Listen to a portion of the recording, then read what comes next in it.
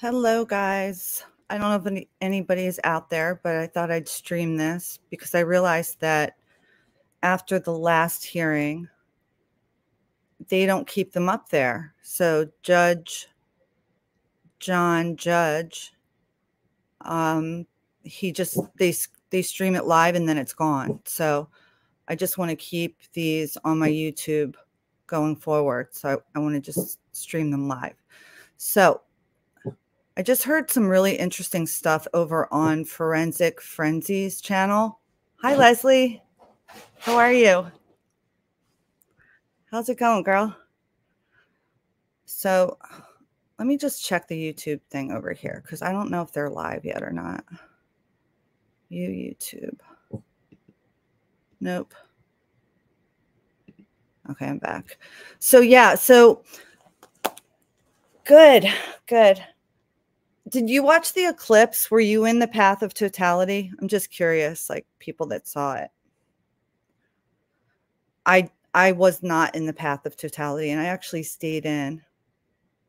Oh, cool. I'm glad you're here. It's not just me by myself. So anybody that's here sharing it with me, I'm happy. You're in Kansas. Okay. Oh, that's cool. I've never been to Kansas. Did you grow up there?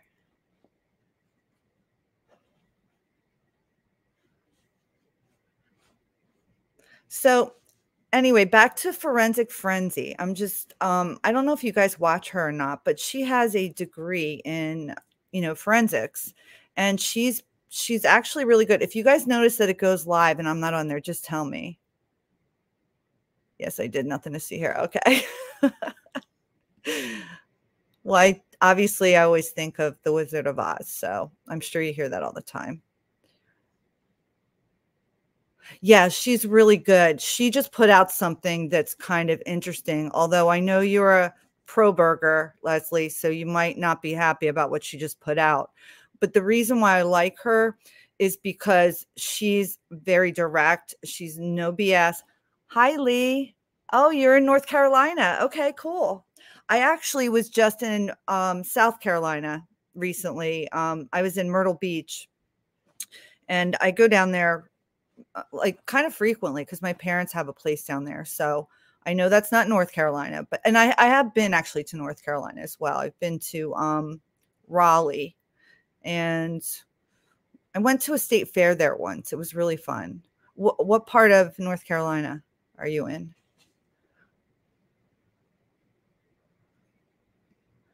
So let me just check the little stream there. Okay, they're just taking their time over there. Oh, you're talking about the Instagram, I think you're saying. Yeah, well, here's the thing.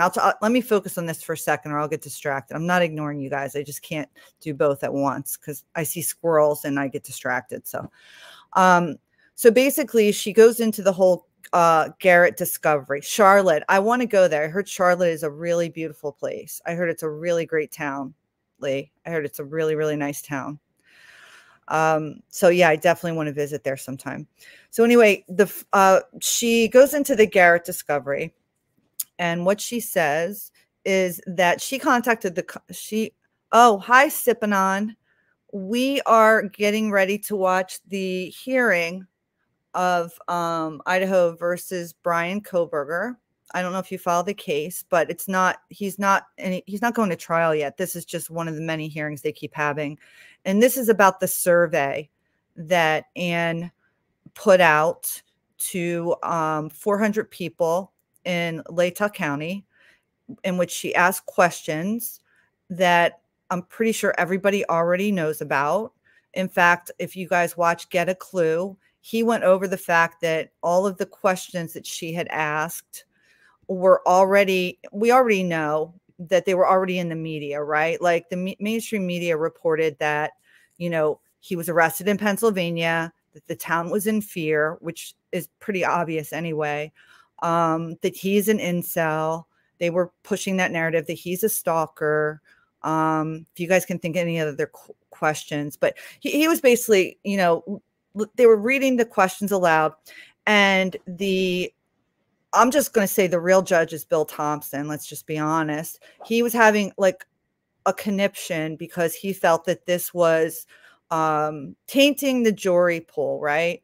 Which is absolutely hilarious to me because first of all of those questions were already public knowledge. If you look at, I think it's section 2B in the non-dissemination order, which he didn't read in court. He stopped at that paragraph. It tells you that those questions were allowed. And even if those 400 people were asked questions, that's a very small survey size. And they extrapolate from, that's how you do research. If anybody that's ever done research, like PhD, master's level research, this is how you do research. And the judge really sort of, I lost a little respect for him because, you know, they kept saying it's not about the survey, it's about the questions you ask. The questions were perfectly normal. All of those questions, everyone already knows. They weren't tainting anything. And even if no one had even heard the questions before, they're all, again, public knowledge. What would stop me or any of you or anybody else to send that questionnaire out to 1,000 people in Latah County, Idaho? They'd probably come arrest us, right? But regardless, it's public knowledge. You can ask questions. So I just think it's ridiculous. Yeah, Bill Thompson is a bully and a snake, right? And he behaves as if he is the judge in the courtroom. And then he and the judge have this camaraderie, and Anne is like their redheaded stepchild. Okay, exactly. Scott Green told the world. Exactly. You saw the get a clue thing, which is true. But even without Scott Green involved, the mainstream media has been saying this. The mainstream media has been saying incel, stalker, he got arrested. But these are all basic facts of the case. They're in the PCA. And yes, there's definitely people that don't follow this case and don't know anything about it. But regardless, I'll thank you, Leslie. But regardless, right? There's still, whether you heard it or not, it's not like suddenly you ask the question and someone's like, oh, you asked me a question. Now my mind's made up if he's guilty or not. It's ridiculous. So you've been Kohberger since day one, but now I do think he was there and knows a lot of the truth. Yeah, sipping on. So let's be careful because Leslie's Kohberger over here. I'm just teasing, guys. I'm honestly, for me, I'm not, I can look at it both sides and I don't get attached either way. Right. So, but I agree, sipping on. At first, I honestly didn't have any opinion. And then I started looking at it. And because I'm a contrarian, that's just me by nature. I'm a contrarian. I will just take the opposite of whatever the mainstream is pushing because I'm like, these people lie. That's all they do and put up facades. So whatever they're saying, it's the opposite. And then I came on YouTube and I did some digging and I saw the arrest, regardless if he's guilty or innocent, the arrest is BS. I got to check YouTube. I don't want to miss this with me sitting here yapping away. Okay. So yes, exactly, Leslie. Yeah. If nothing else, it's been an unveiling the past 6 years. So yeah. So even if he's guilty, right, the arrest is no bueno. Like it's a shady AF arrest. Okay. So that bothers me a lot. And so, yeah, so for a while I was like, he's innocent. And of course he's innocent until proven guilty. But now I have some suspicions that he's involved in some way, but I really don't honestly know. So I'm open to anything. The media, habitual liars. Yeah, exactly. I've come to the conclusion, for me at least, that the media is here just to make everyone scared shitless. They just want everybody scared. Like even with the eclipse, right? You know, everyone was like, it's the rapture. It's the end of the world. There's the new Madrid earthquakes, you know, like anything that they can get people.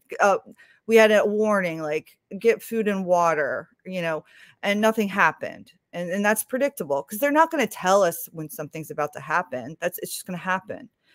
They love the fear. It's some energy feeding some, I don't know, I'm just going to say demonic force. I have no idea, but they just want everybody scared. So hi, 12 gauge Phillips. How you doing? I'd rather get my news from social media. Yeah. And you know, and the sad part though, Leslie, right? You know, with this Sebastian Rogers case, I don't know if you guys follow that or not. I did some reporting on it and then I just kind of backed off because I saw like the shadiest shit I've ever seen with this case. Good, Gauge, 12 gauge.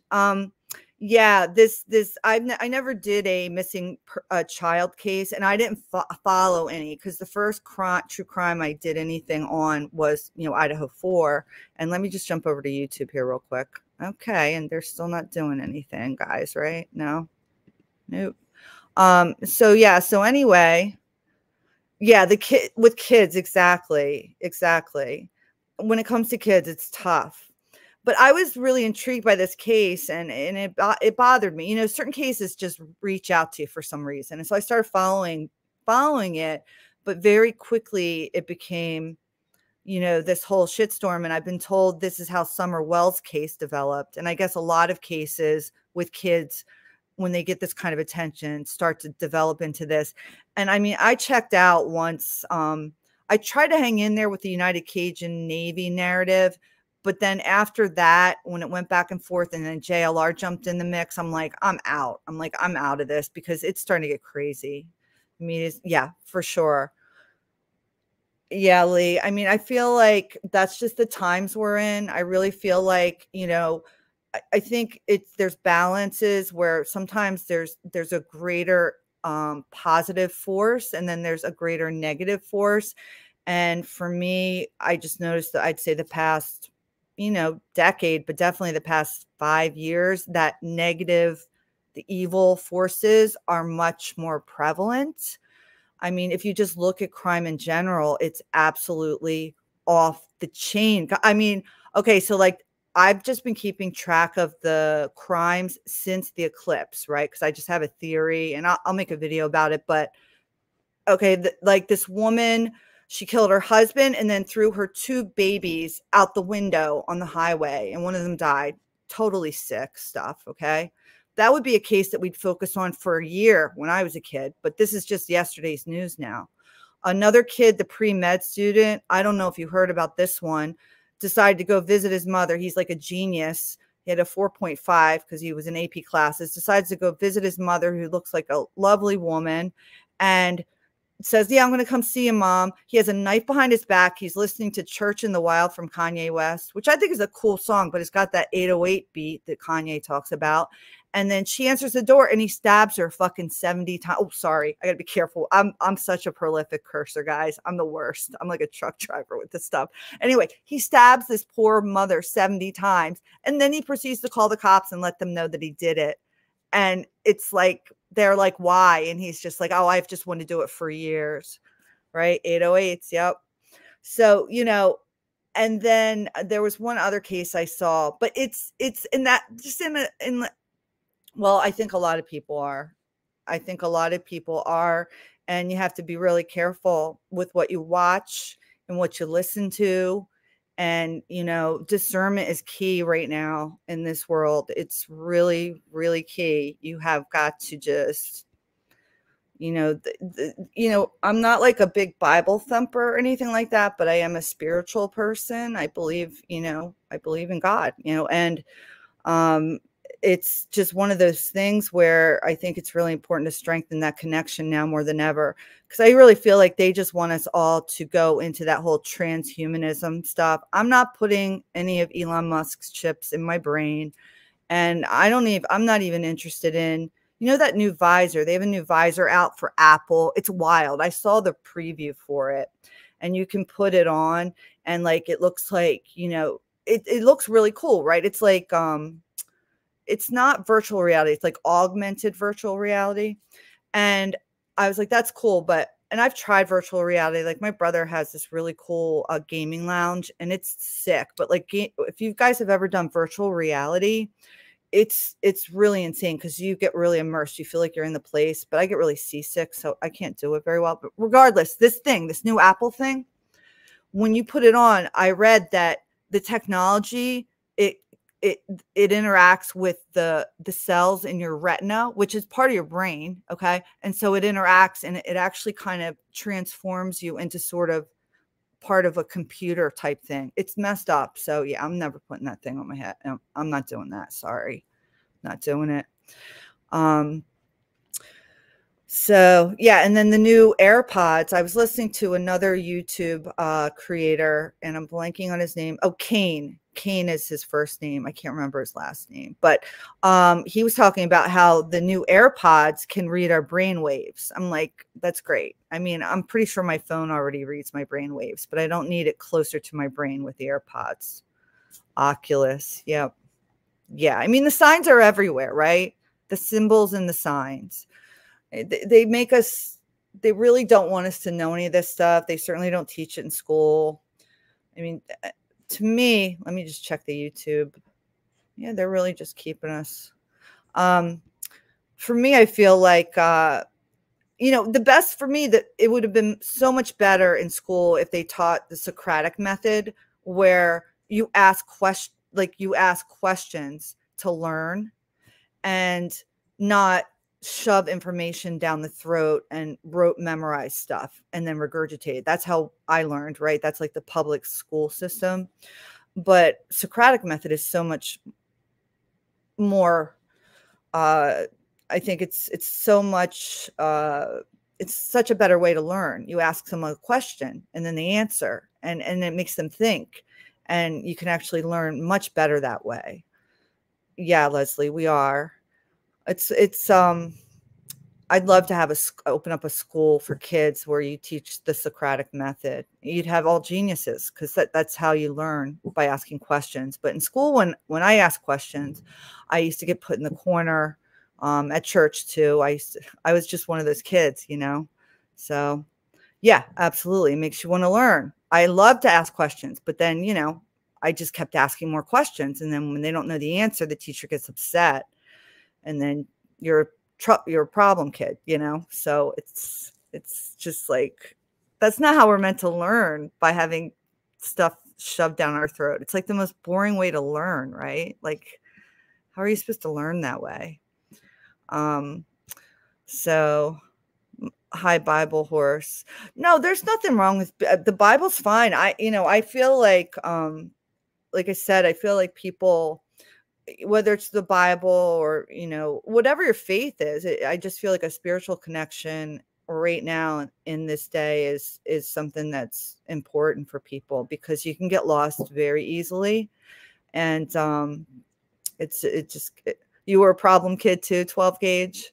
Okay, so that's that. Hey, you're welcome here, because I wore the button, question authority, and I was just one of those, one of those. And I turned out fine, but I definitely gave my parents a run for their money when I was younger. I was like, oh gosh. So yeah, so Forensic Frenzy. Let me say, yeah, you got sent to the office daily. Yep. I was a daydreamer too. I was always looking out the window, like just constantly daydreaming about being somewhere else, lost in thought and stuff like that. So it's really easy to do that for me, even now as an adult. Gosh, Judge, are they canceling this thing? I don't know. Well, we'll hang out and talk and see.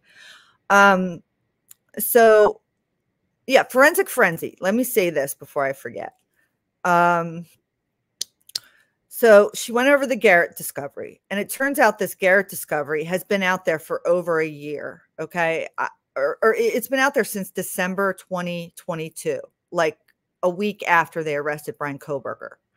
And who ordered this Garrett discovery? Where did this information come from? And I'll explain what it is if you don't know what it is yet, but where did it come from, right? Well, I don't know if you know Justin. He reports on true crime, and he creates a lot of narratives that who knows if they're real or not. I'm not commenting on it because I don't need him over here trolling my ass, okay? But regardless, he said he ordered it. Maybe he did. I don't know. But Forensic Frenzy said that she called these people up, and she spoke to the owner of the company, and she may in fact be interviewing this person on her channel, which is awesome. But they told her flat out, Inside Edition asked this company, that's a digital forensics company, to do this deep dive into Brian Kohberger's social media life. Okay. And they collated all of this data and they put it together and they spit it out and they came to some conclusions. And if you're a pro burger, you may not like some of the conclusions they came to. Okay. And she breaks it down. And if you don't follow Forensic Frenzy, I highly recommend her. She's really just straight up, punch you right between the eyes kind of girl, very bright. If she doesn't work in this field, she has a degree in it. And if she doesn't, somebody better snatch her up quick because she deserves to be paid for what she does. Good, Leslie. Yeah. I think it's important to be objective. Like you can have your feels or whatever, all about the feels, but you can't be attached to ideas and not be willing to look at new information and say, you know what, maybe this, maybe that, you know? So, but regardless, yeah, so the Garrett discovery basically shows his Instagram account, who he followed, how he was connected, and big boom here, guys. He actually was, in fact, following Kaylee and Maddie. And so the issue is, you know, the hate that they get back right away is, oh, we already know that's been proven. He wasn't following them. Stop it. Ha ha, you're stupid, right? But like, let's just think about this for a second. Okay, I'm going to check this real quick. Oh, no, we're still there. Let's just think about it logically for a second, guys. This Garrett Discovery Company, if you go look them up, they work with like international courts. They work with the Department of Justice. It's a company that makes money and they work for their digital forensics. So they're not just like some schlep in a basement that like puts some code into their computer. Okay. So like, I'm pretty sure they want to have a business. They don't want to just get a little clout on YouTube, right? They're engineers that develop software and code to do this stuff, right? Didn't the report say it was no, it's a bunch of profiles, Leslie, unfortunately. And here's the other thing. When these digital, if you've ever looked at any kind of OSINT type stuff, open software, where you can gather, and I've done that. I'm not trained in it, but I've looked at this stuff. If you look at any of that kind of stuff, you can see if you're really good at it, which I'm not, but if you are, these engineers, you can find all kinds of backdoors to figure out, and you'll need a subpoena for this stuff, right? These are white hats if you're doing it the right way, black hats if you want to do it the wrong way. But because the laws aren't written for a lot of this stuff yet. Okay. So Garrett Discovery got all this stuff. And P.S. they can talk about it because guess what? They're not in the gag order because they did it the right way. Inside Edition came to them and asked them, but they weren't paid. Right. And so that's how come these media companies are out there saying he stalked them. He's an incel because they got information from these companies that are legit. That's how they can do it without getting sued, guys. That's, you know, so, yeah, Leslie. And if this guy goes on Forensic Frenzy and is interviewed, I'm sure she's going to ask him the tough questions because that is the kind of chick she is. And that's why I love her. I mean, she is something else. She's really good. But anyway, so yeah, so these people, these engineers that design the software, or even if they're not engineers, these people that know code and stuff, they can look and see. I mean, it's not like Brian Kohberger is the only person that ever made a fake account, right? People shitpost all the time. They catfish, they make fake accounts. You can find out when a person made the account, where they were when they made the account, who their real identity is. Now, if somebody's really good, they can hide it.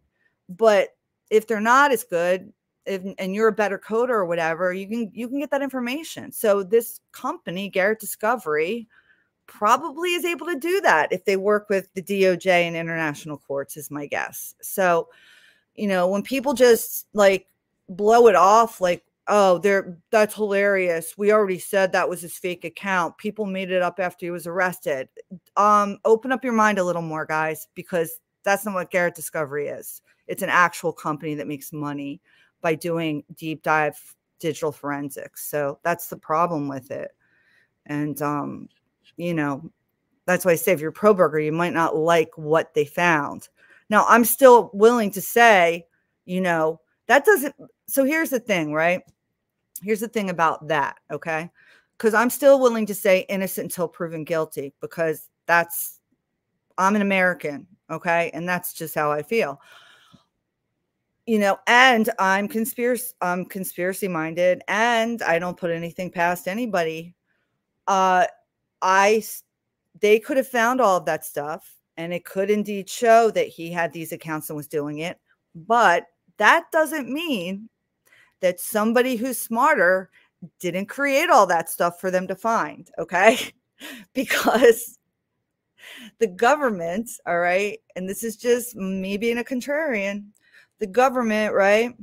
The government, you know, the technology that they show us, like Apple shows us this AVR, or any of the technology that they're showing us right now, we're like, wow, this is cool. The government's had that for like decades, okay?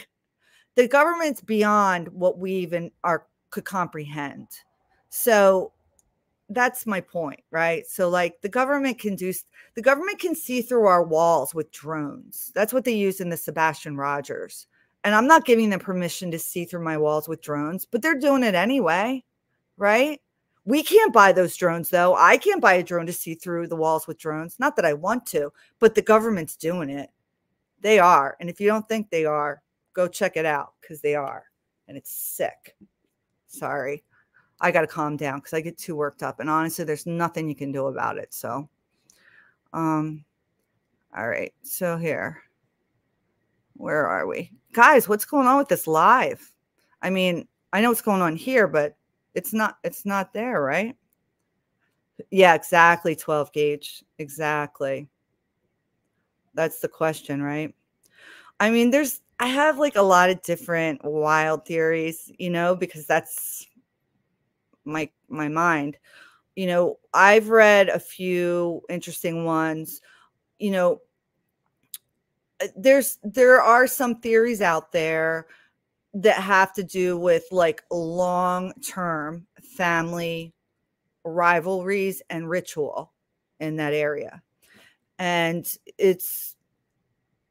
I kind of talked about it in the beginning, like one of my first videos. That's why he's late. He's going to be, if that's what he's looking for, I don't know if he's going to be showing up, Leslie, because I don't think he has any left. I'm sorry. If he he would never watch this, right? But did you see how offended he was? Because essentially aquariums are, oh, interesting. I totally believe that, sipping on. He's saying that there's CIA biodata recording mirrors. 100% believe that. That reminds me of a story. See how quickly I get distracted, guys? This is why I can't do chat and talk. That's all right. I like talking to you guys. Here's a funny story. So yeah, we know Disney is CIA, right? Since its inception. I mean, when Disney started, okay, their whole thing was making propaganda cartoons for the war. And I mean, I don't know how old you guys are, but I'm old, and I was grown. I don't like to say I'm old, but I'm older, right? So like I watched those really weird ass cartoons when I was a kid, where they would like put people in like, it was like these cartoons where people were on an island and they would put them in like a pot and stew them around like they were cooking them, and they were doing all these weird things. When I go back and watch it now, I'm like, what in the hell was I watching, right? And it's like some Masonic rituals and stuff. I mean, this was all like right in your face, right? When you go back and look at some of this stuff. But anyway, Disney, CIA, propaganda machine all the way, right? So there you go. Tugboat Annie, right? You got it. So I remember two things about Disney. Well, I remember one, when I went there, and yep, Leslie. Yeah, I'm just like, I'm watching it. I have no idea what I'm watching. I'm basically MK Ultra, not really, but you know what I'm saying, right? The TV is tell lies, vision through vision, right? You guys know. In Hollywood, the magical, you know, the magic from the holly tree. I mean, Hollywood's just all pure propaganda nonsense. And oh gosh, it's just like, but yeah, so Disney, right? The first time I went there when I was 15, I remember it basically was like a FaceTime thing where I could look at a screen and I could talk to somebody, and I was blown away by it. And then when did we get FaceTime? Not until what, like it was 2005 we got it, somewhere around there. And then Disney had it way back then. So yeah, yep, exactly. I'm 50. I'm going to be 54 soon. So exactly, Leslie. Exactly. Yeah. I mean, I watched it, but it was weird, right? Like, why are they cooking each other? And what is the weird, what is this, right? And Mickey Mouse, by the way, is not cute at all. And it's like, Just super weird, you know, super, super weird. So the next story is okay, cool. There we go. So when we went to Disney, I'll never forget this one. We went to Disney and they had installed those fingerprint things, right? Where in order to 63, okay. In order now, instead of like getting a stamp on your hand, Disney decided we just want your fingerprint, right? So you put a fingerprint on there and that's how you get in and out of the park. Well, my brother was the first one to go through. Well, my brother's very much like me and privacy oriented stuff. This was years ago. I mean, I'm talking like 15 years ago. My brother lost his mind. Okay. He's like, what do you mean my fingerprint? I'm not putting my fingerprint in there. He starts this whole ruckus, right? And like security comes over, right? Now he wasn't yelling, but he was just like, no, I'm not putting my finger in there, right? And he's like losing it because they're like, well, then you can't come in the park. And then my dad's like, come on, son, just put your and my brother's like, no, I'm not giving the CIA my fingerprint. My dad's like, what do you mean the CIA? And I'm like, oh my God, here we go, right?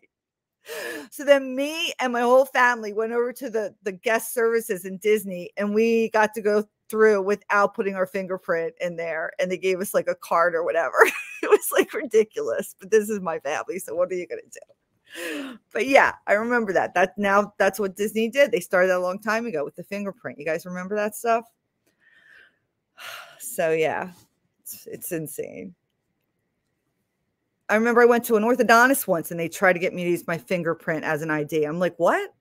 No, I'm not doing a fingerprint for my ID. Like, this is insane. Like, absolutely not. Can I have a pen and a paper? So yeah, guys, like, what is going on over here? This is so weird, right? This is like the weirdest thing ever. BK was chosen based on his applications to Pullman, based on personal, family, and financial history. Okay. So when you say financial history, are you talking about the fact that he like his family wouldn't be able to defend him? Like he wouldn't have the money to defend himself? Maybe they dismissed the case. Yeah. Oh my gosh. We would be in an alternate universe if that. I'd be like, we must have shifted timelines while we were talking, guys. Okay, sipping on. Yeah. Yeah. Yeah. Yeah, because he's an outsider, right? He has no support. His family can't afford an attorney or anything like that. And yeah, I mean, it's really messed up. It's really messed up. So it is interesting. I mean, CERN is really freaky. Did you guys see the dance they did? This lady did some really wacky dance, like right before the solar eclipse. And she was spreading salt everywhere. I'm sure it was some like, he has no one to vouch for him. Yeah. Yeah. I mean, and do you remember when it first started, like the first week or so, and that news came out about him, which was totally false, but it came out like he was like naked and like taunting guards and all this garbage. Do you remember that?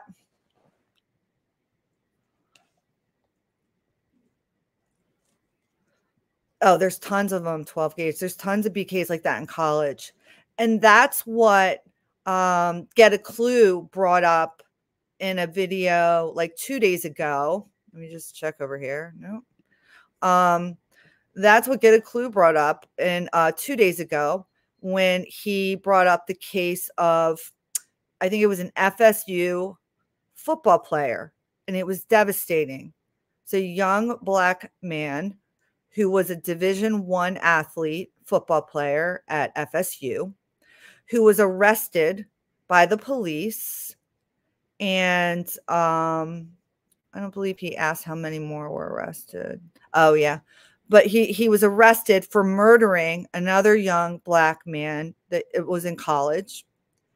And it was disgusting because the police within like a day or two of this man being put under arrest and in jail, the police got footage of him being elsewhere, and not just one footage piece, but like 3 different footages.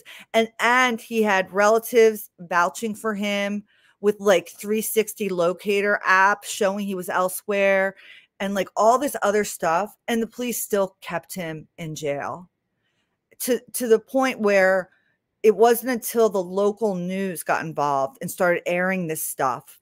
And 22 days later, they let this young man out of prison. But at that point, you know, his name was smeared, and he lost that time in school and in football.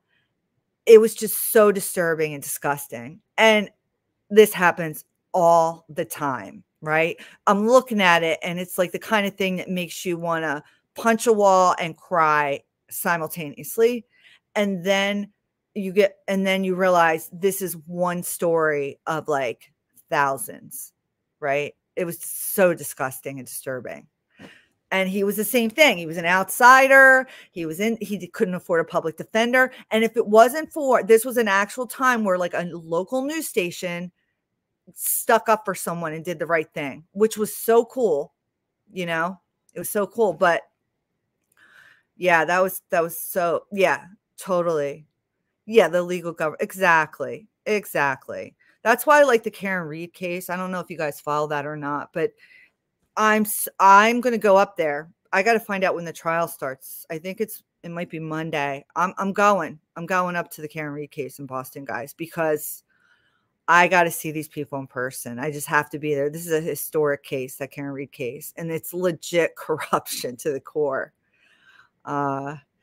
Total corruption to the core. And that's a white woman with wealth that's getting framed. So, you know, it happens to everybody, right? Obviously not as much to somebody like that. And I 100% know that. So, but that's awesome, Leslie. Yeah. But I'm just saying, like, it happens to everybody. And so, you know, if it's happening to a white woman of wealth, it's definitely happening a million times more to other people who have no defenses and nobody to stick up for them. Nobody. And it's horrible. It's horrible. Nope, still not there. And you know what makes me even more upset? Well, that makes me equally upset, I'm going to say, is the family court system.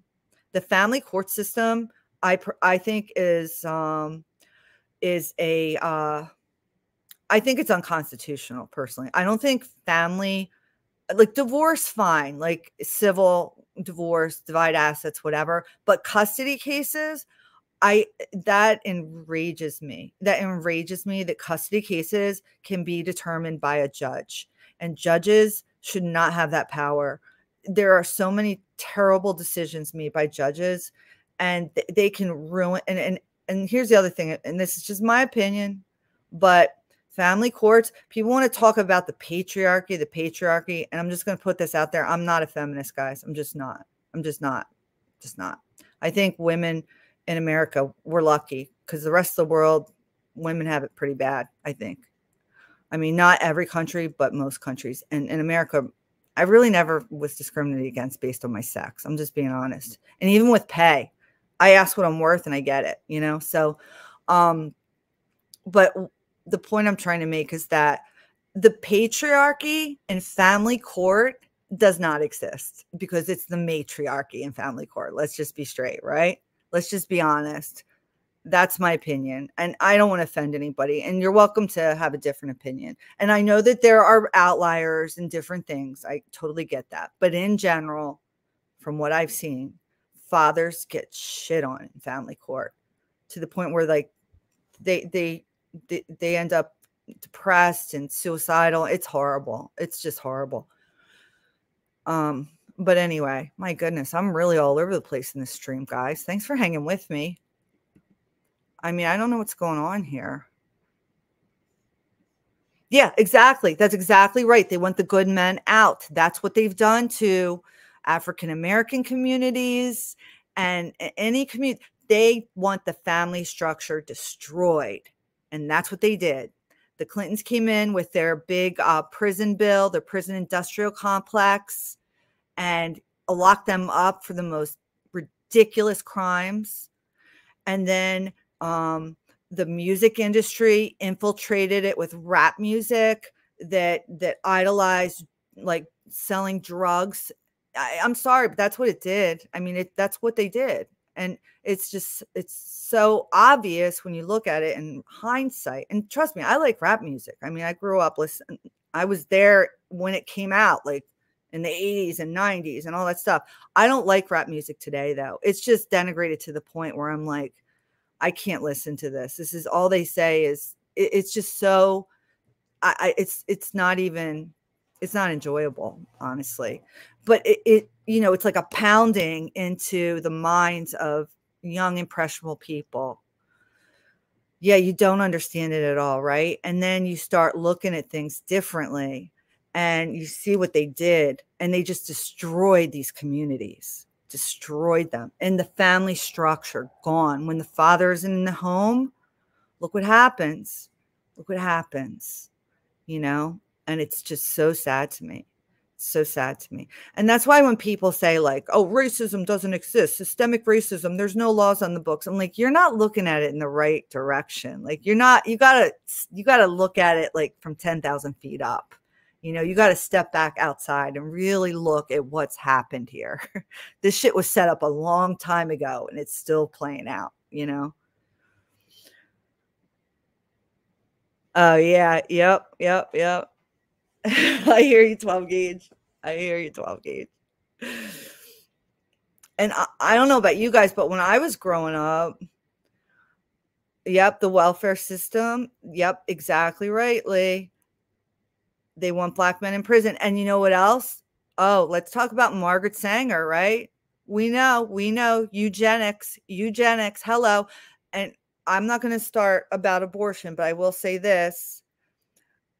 The one thing Kanye was right about, he was right about quite a few things, but when he said, when he was talking about to a certain person about, and they said, come to the Holocaust Museum. And he said, let me show you my Holocaust Museum, because the amount of African-American children that have been aborted in this country will make you sick to your stomach, right? And that's because culturally, that's what they've been fed in those communities. And it started with Margaret Sanger, 100% white supremacist, eugenicist, 100%. They try to lie and hide that stuff, but you can find it, and it's easy as pie to find it in the books. Yeah, no, I know. I think he's just been, his mind, like many other minds of, Hollywood and artists, have been manipulated, heavily manipulated when men are working. Yeah. Norbert, yeah, horrible person is right. Horrible person. I saw an old newspaper. I like to look up old newspapers in the archives and just type in weird stuff. And you'll find some really interesting things in there that disprove things that they tell us are true all the time. It's really fun. And I saw a Margaret Sanger thing, and it was actually a group of like old white men, and they were picketing with signs saying, like, we're not worthy to have children, like we shouldn't have kids, or so. It was really messed up. I was just like, oh my God, like, this woman was terrible. So they were doing it to poor people too. I mean, they were just doing it to everybody that they thought weren't worthy of procreating, But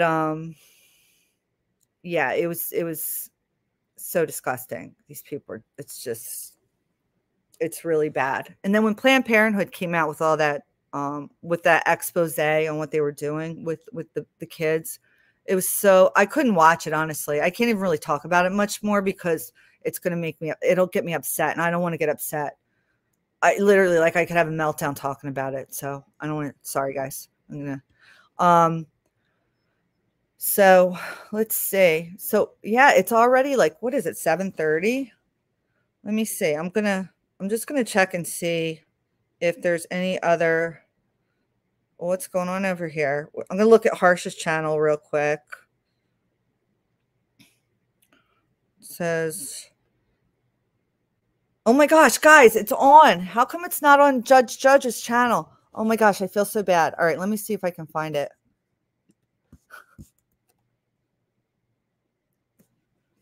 What the hell is going on here? Guys, this PowerPoint is being played for everybody with no foundation. It's not an exhibit. I think that's improper. I mean, I'm trying to listen to Dr. Edelman's testimony, and I keep seeing slides changing in front of me over here, and I don't think that's appropriate. Well, you've seen the slides. I have. You looked at But them. everybody else here hasn't. What I'm seeing here, though, is just an explanation of how he goes about in surveys. Understand that. That's what his testimony is. But we're getting this visual aid that there's no foundation for, Judge. Well, It just seems well, hold on. I'm viewing him as an expert. Okay? Yes, sir. He's explaining what he does. So I'm going to. No problem with that. The PowerPoint's a problem. I don't have any problem with his testimony.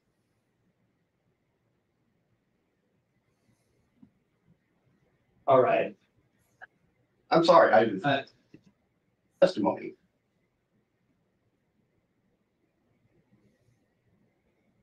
All right. I'm sorry. Yeah. Frankly, I've never seen something like this occur. That objection. I mean, this is not necessarily factual. It's just an example of how he got to where he got.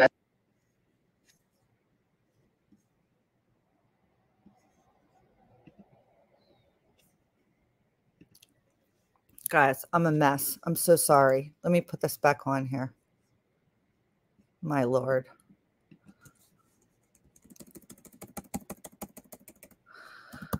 Oh boy. Here we go.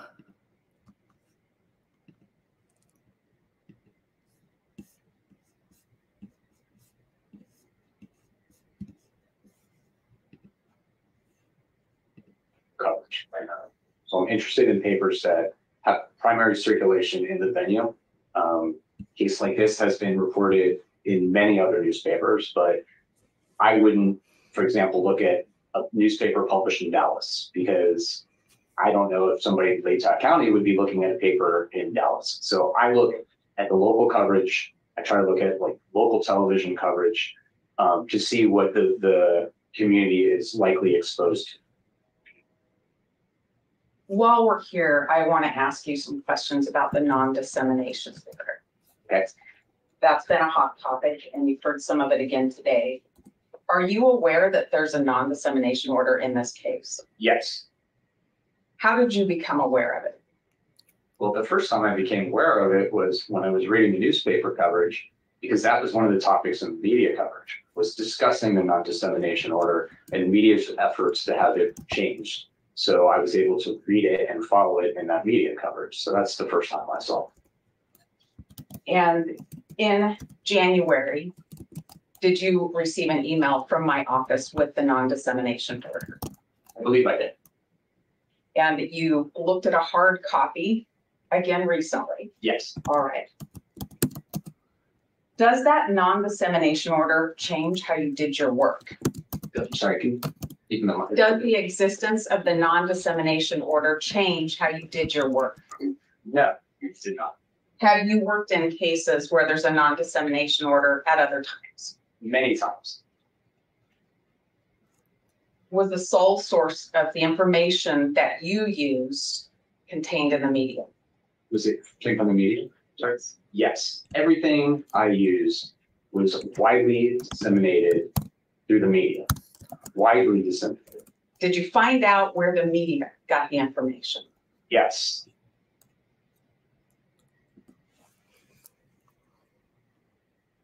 Good afternoon, folks. My name is Bill Thompson. I'm the Latah County prosecutor. And it's sad to be here, but happy to be here at the same time. You turn it up. I can't hear. Kohberger. Well, I'm going to do my best to turn this up.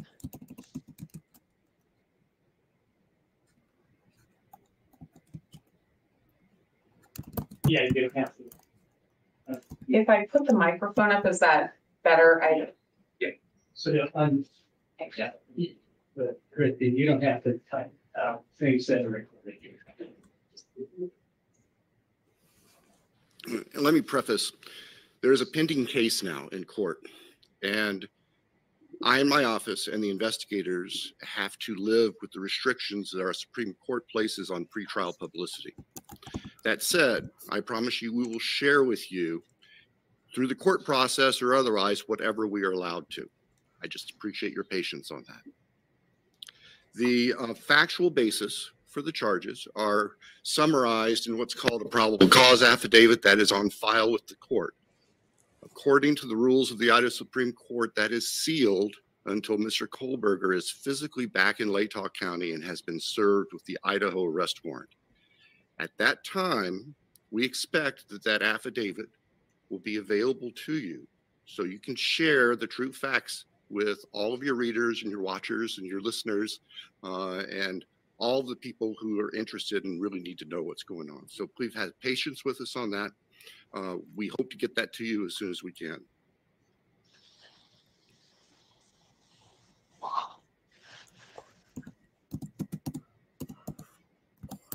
In that clip, you heard reference to the probable cause affidavit. Yes. And did you hear reference to sharing it with all your readers and watchers? Readers, watchers, and listeners, and anyone else who's interested. Did your research tell you that the media took Mr. Thompson up on that offer to share this far and wide? Yes. Good afternoon, folks. What did you say? Basically, the media took that document and then published the highlights and key findings in that document and added editorial commentary to that information. So let's be clear, they didn't just read the affidavit. There's editorial, there's debate, there's discussion, there's spin, all of it in news stories. And these stories, for example, this one has over 200, I'm sorry, I can't see it. Do you have a copy of the? I do, Your Honor, I have a printed copy of his PowerPoint. If it would help him refresh his memory. I just can't see it. Sure. Just go ahead. This is great. Okay, thank you.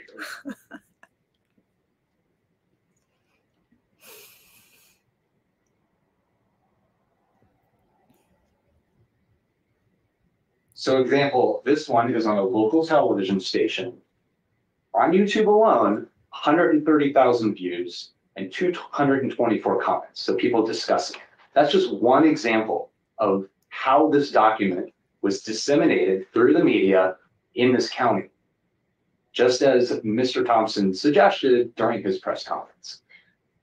And did you check another media source and see that it continued to be shared?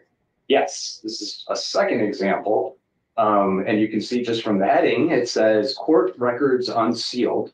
And then they go through a timeline, including information from that affidavit, highlighting all the key findings about the car and other things that are widely reported and disseminated from that document. It's pathetic that they have to actually Latah do this. saturating the community It's like with obviously. prejudicial details from that document, which was reported in the press conference to be truthful as well. 54,000 views, 176 comments on just one other video of a news clip on YouTube.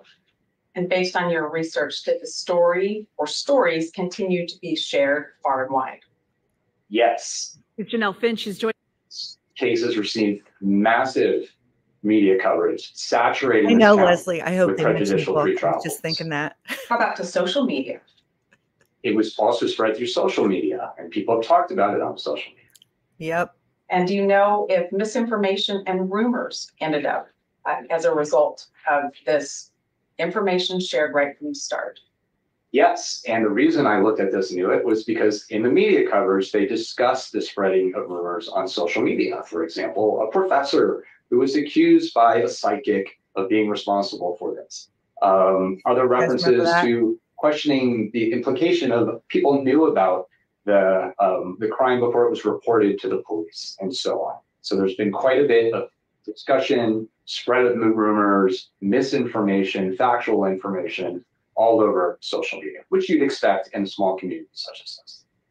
Did your review of all of this information tell you as a professional, as an expert in your field, that a survey was necessary in Brian Kohberger's case? Yes, based off of the media coverage that I reviewed, which was over 200 plus articles, and the television coverage, I thought it was appropriate to move forward to see what impact, if any, this coverage has had on the community. What kind of survey did you think would be appropriate? We always use random digit dial telephone surveys in these cases. Before you tell me a little bit more about that, I want to understand the history of this kind of survey. Is this something that you just made up all on your own? No. Where does this come from? So these surveys have been done for decades. The first one I recall that followed a similar design and focus on case-specific items was done in 1979. Constantini and King in 3 cases in Yolo County, California. This approach was done, Dr. Ed Bronson, who I mentioned, my mentor, had been using it for decades, 40 years or more. Other experts in the field do it. John Walker, in the American Taliban case, they used a similar approach that was published as well. Used in Skilling, Boston Marathon. I've used it in countless cases, so hundreds of times, I would say. Is there research that supports this process? There is. One of the things we're looking at, so when you think about the survey, is the structure and how we test validity. So there's 40 plus years of social science literature on the impact of media coverage on juror and jury decision making. And one of the things it tells us, for example, is knowledge, or let's take a step back. People who regularly watch and listen to the news are more likely to know about the case. When I say know about the case, are more likely to have case-specific information from the media. So they test similar things like we did. Have you read, seen, or heard if ...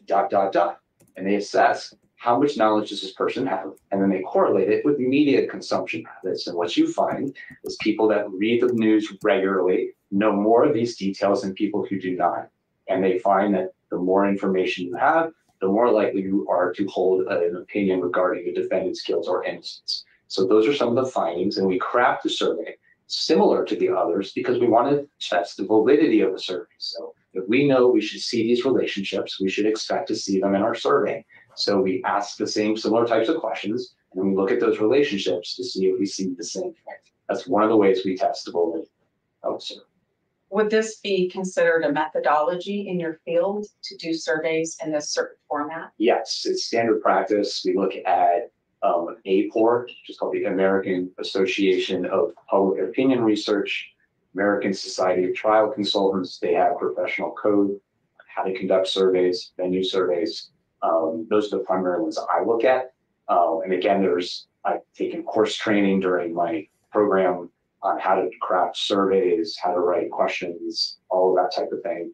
I've done it hundreds of times, testified about it. So that's kind of the basis of how I craft this. And I heard you mention standards and validity. Mm-hmm. Why are there standards? Why does that matter? I'm sorry, why are there standards? Yes. Well, one is you want to make sure, as we learn more about the research in human behavior, we learn more about what you should and shouldn't do. So for example, there's something called social desirability. People want to create a positive impression of themselves. So when you ask questions, for example, can you be a fair juror? Well, we all want to be fair people, so you're more likely to get a socially desirable response. The initial step on that was all the way back into voting. In California, there was an election for governor, I think it was Davis or something like that, and all of the polling suggested he was going to win. He was African American, and he lost. And that was when they started looking at that, and they saw all these different impacts in terms of like race of the interviewer. All these things affect how people respond. People overestimate that they vote because you can look at voting records and it's inflated. People overestimate they have a library card and a million other things. So those are things like we look at when we craft the survey. We don't want to have social questions that lead to socially desirable responses, order effects, a host of other things. In your survey, it looks like you have sections designed in your survey. Mm-hmm. Sorry, can you hear me? Okay. Better with the microphone. Okay, I'll try to stand closer over here. I want to understand this section, these sections. Why do you have sections in this survey? Sections? Yes. Well, one is you don't want things to be jumping back and forth all over the place because it's harder to take a survey like that. You'll have more people drop off, confusion, potential order effects. So we try to organize the survey into sections. So all the key questions on one topic are together, and then the next section changes topics, so it's easy to follow. What is the purpose of section 3, case awareness and prejudgment? Why is that in there? So that's the meat of the survey. That's the most important section. So case awareness measures initially case recognition. We craft a recognition question based off of the media coverage. What are the things widely reported that are not overly prejudicial because you don't want to create an order that would stimulate a memory of, yes, I remember that case. So if widely reported A, B, and C facts that you read the coverage and you see this was mentioned 100 times, that's a widely reported fact. So we create case recognition question. Now, if somebody says, yes, I remember that case, I have read, seen, or heard about it, they're asked a prejudgment question next, guilt or innocence question. Then they're asked open-ended questions and then those case-specific items. Now, let's say someone does not remember the case based on the case recognition question. We give them one more fact to see if it'll stimulate a memory. Something neutral that might stimulate a memory. You usually get 1 to 2% more that recall the case from that. If that person recognizes the case from there, they are also asked that prejudgment question and they continue. If they do not recognize the case, they skip the rest of the survey and they're asked demographic questions about media consumption habits and demographics. The next step of the survey after the prejudgment question is an open-ended question. What have you read, seen, or heard about the case? There might be a few others we add based off of these things we might find in the media coverage. And then they continue on to those case-specific items that we've been talking about. Have you read, seen, or heard if so and so? I want to make sure I understand this and that this is clear for everybody. Those 9 questions that have been the problem last week and this week, if you have somebody who says, no, I don't know that case, do you ask them those 9 questions? No, they skip to the demographic questions. Tell me, what are the demographic questions, just to be sure? If somebody doesn't recognize the case, they immediately go to questions, for example, how often do you read the newspaper? Every day, several times a week, rarely, never, something like that.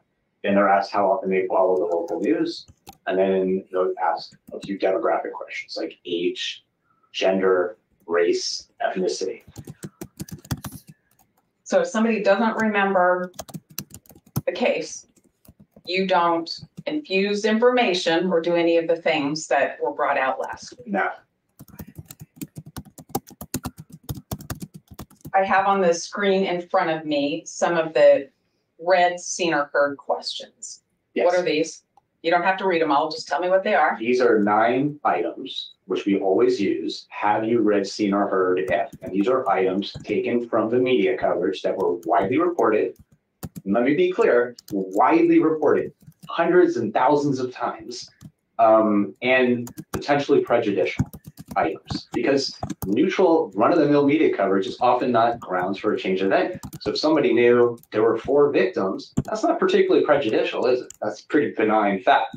But if somebody knows, for example, about a prior conviction that's not admissible, that's very prejudicial, and it might be correlated with prejudgment. And I would like to know that, because if it's widely prejudicial and everybody knows about it, and it's correlated with prejudgment, that would likely have an impact on my recommendations, because that's the type of pre-trial publicity that has been recognized by the Supreme Court, I'm sure the state court here, that is most concerning.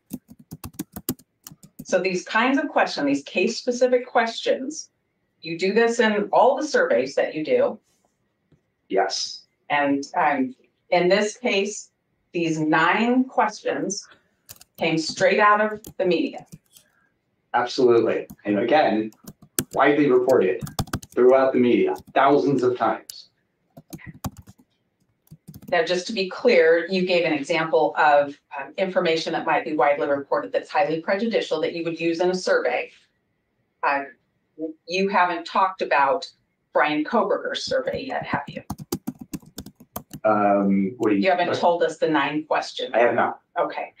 And we'll get there, but I want to talk about a little bit more about the history of this survey. You told us it had been used for decades. And I think you told us a little bit about some of the other really high profile cases where this survey format, the survey method that's been widely accepted was used. Are some of these cases your cases that you've done these surveys in on this list? Yes, I used these types of questions in the George Floyd case for Alexander King, who was one of the defendants. There was also a gag order or non-dissemination order in that case. The Parkland shooting case in Florida, there was a non-dissemination order in that case. Used there as well. Used it in the Pittsburgh synagogue shooting case in Pittsburgh. State of Idaho v. Jonathan Renfro, which was here. State of Idaho v. Gilberto Rodriguez also used it there. And many others. I've used it 100 times. Dr. Bronson used it more than me because he was doing it even longer than I have. Other experts in the field do it. This is the standard practice. Standard in your field. Yes. And are these surveys, doing a survey like this, is this just criminal defendants that ask you to do these surveys or that have any interest in doing these surveys, or is it other people too? Other people use the same process as well, including the prosecution and the government. I think you provided an example in your PowerPoint of the government using this survey process in a case that you worked on. Yes, this was the Jason Van Dyke case in Chicago. He had been charged with shooting and killing Laquan McDonald. It was like 17 shots was like the famous saying. It was a very significant case, interracial crime, widely reported on. And the government also did their own survey to see if there was any potential bias and followed the same exact process and used case-specific media items. And once again, there was a non-dissemination order in that case as well. Earlier, you talked a little bit about validity being one of the standards. Yes. Tell me how you measure validity in one of these surveys. Sure. So this is from the professional code from the American Society of Trial Consultants. As I mentioned, we want to look at things like consistency. So we want to, for example, the research tells us the more case or media items you know, you develop knowledge, and the more you know, the more likely you are to exhibit bias. So I want to test that in the survey. That's one of the reasons why I include those case-specific items. I also want to compare what people or that item to prejudgment. So the more people know, are they more likely to prejudge? How about case-specific media items?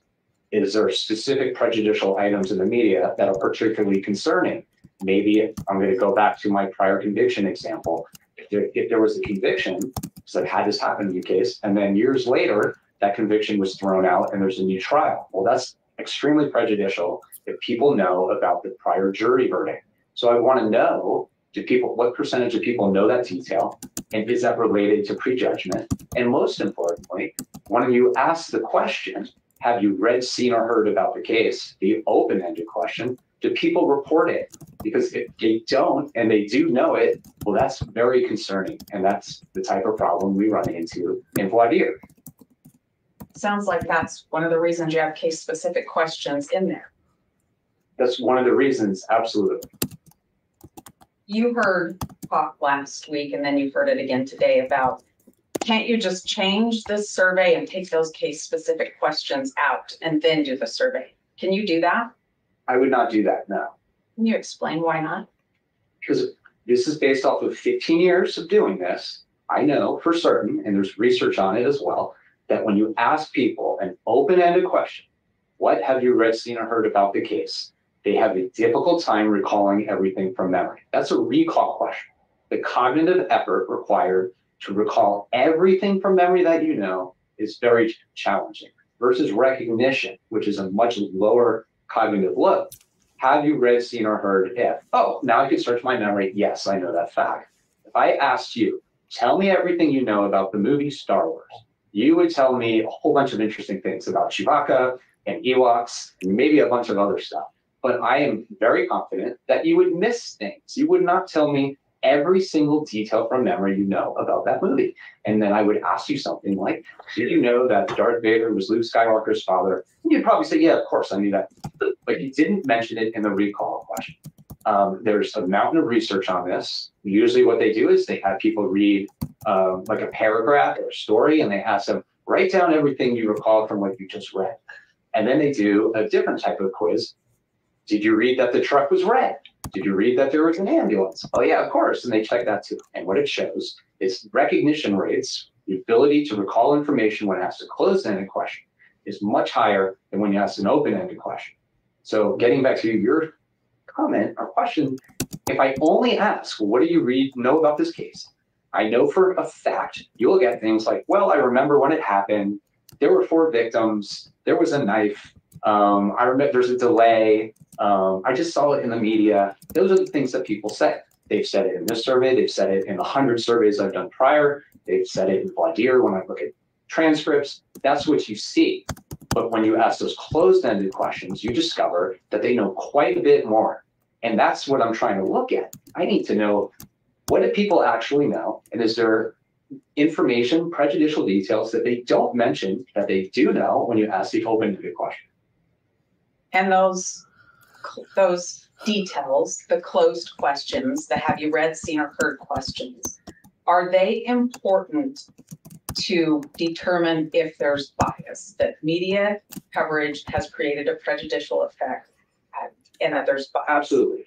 If 80% of people are able to recognize a prejudicial detail, and I keep making up because I don't want to upset anyone here, like a prior conviction, if 80% know that detail, but only 3% mention it in the question, what have you read, seen, or heard about the case? That's a major problem. I need to know that because it's an extremely prejudicial fact.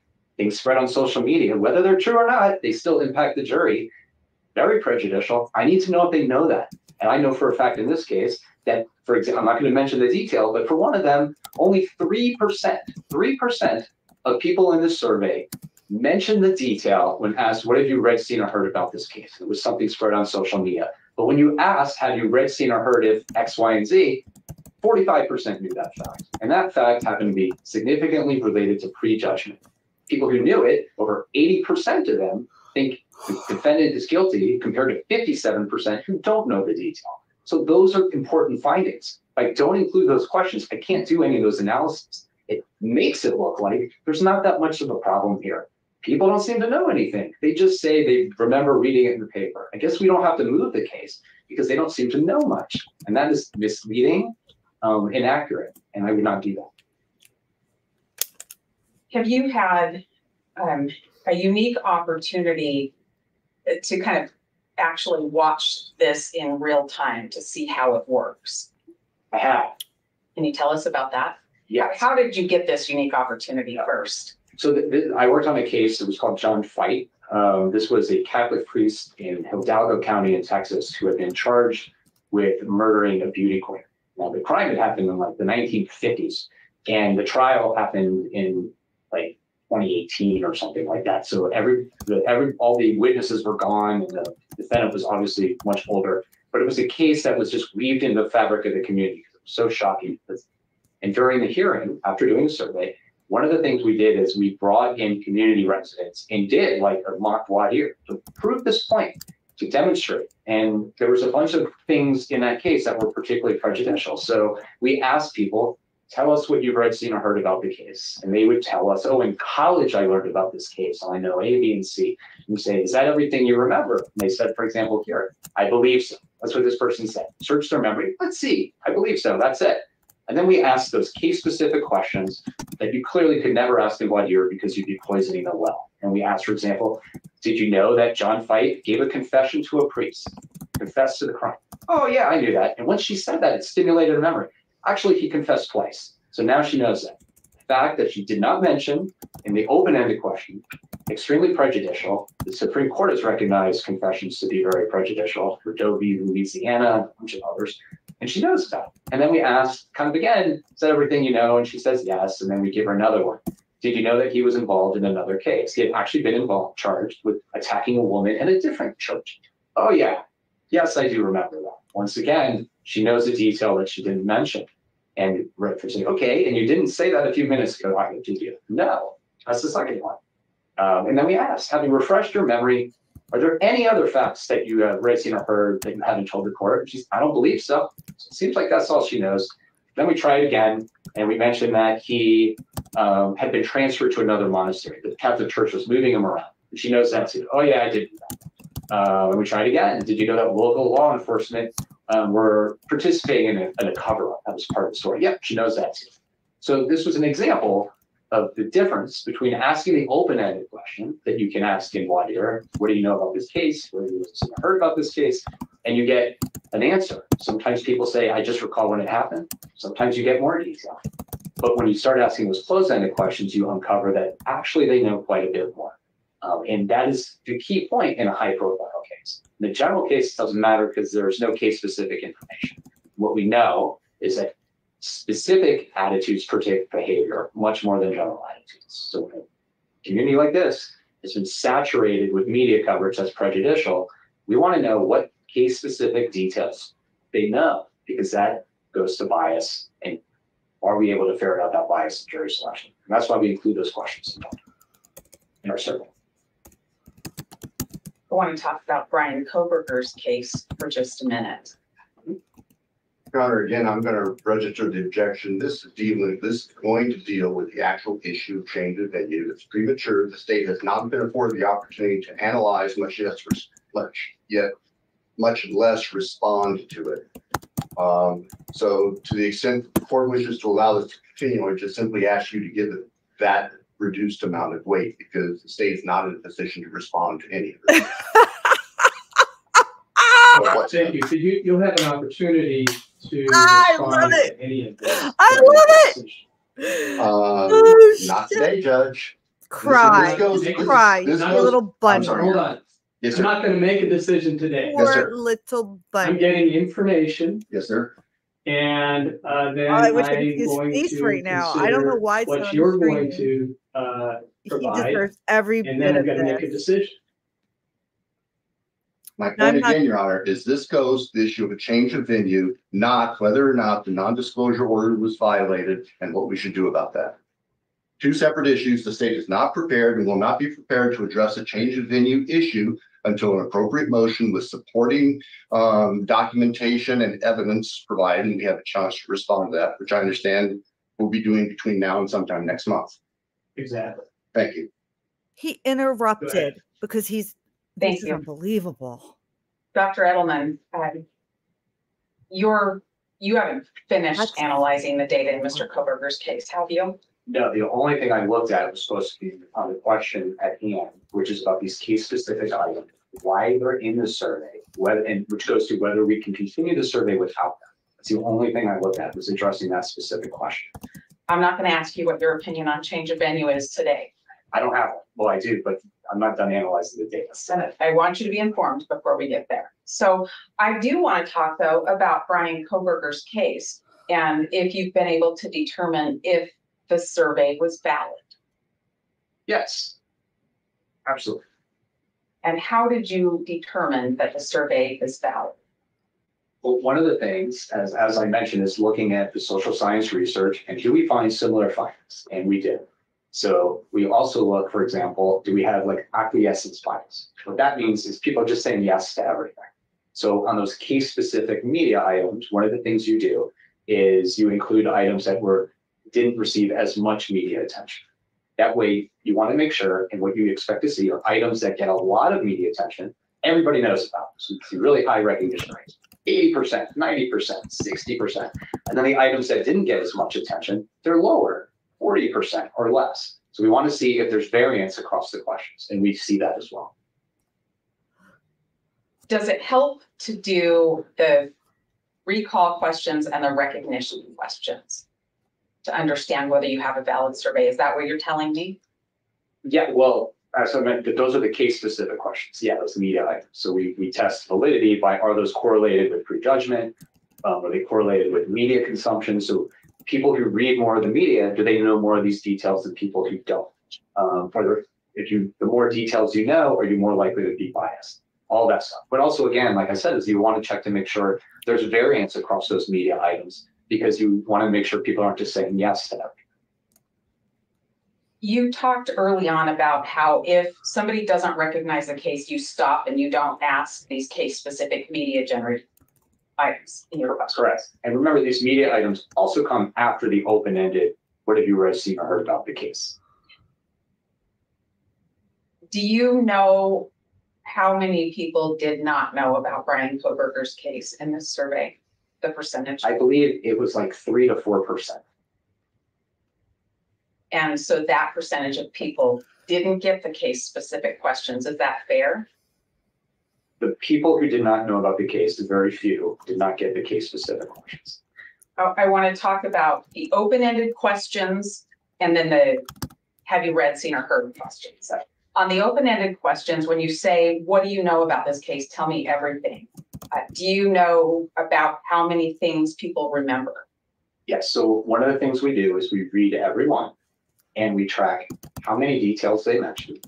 And then we compare them, what did they say, to how many case-specific items they later recognize. So for example, if somebody said, I know 4 people were killed and they found the guy, I would identify like 2 facts, 2 details, for example. And then I would look at those case-specific items later, and how many of those items did he mention in the open? And that scenario would be 0. But if he knew 6 of them, that would tell me that he knew 6 details that he failed to recognize. Versus somebody might have known all those details and mentioned all of them in their open, then it would be 0. They reported everything they knew, and they mentioned later on that they knew those items. So I look at that.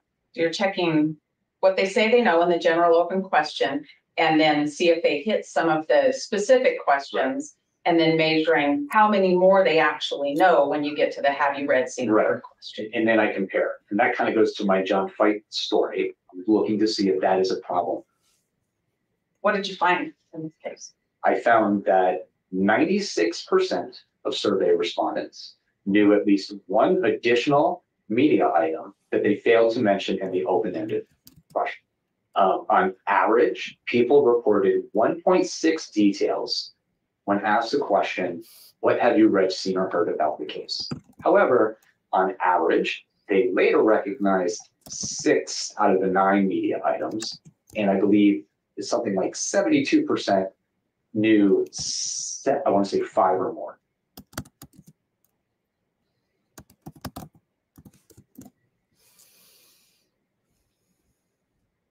Now, in this situation, did you find out people had a lot of knowledge that wasn't the specific case-related questions? They would rattle off, I know these things, several things. Yeah, so what I found was, on average, people knew at 4.9 additional items that they failed to mention in the open. What does that mean? That means they knew approximately 5 of the media items that I tested later that they did not mention in the open-ended. 5, on average, out of 9, they knew, although they didn't mention them. And these are examples. So somebody wrote just what has been on the TV and the papers. That's the common thing you get when you only ask the open-ended question. But that person knew all 9 of the media items we tested.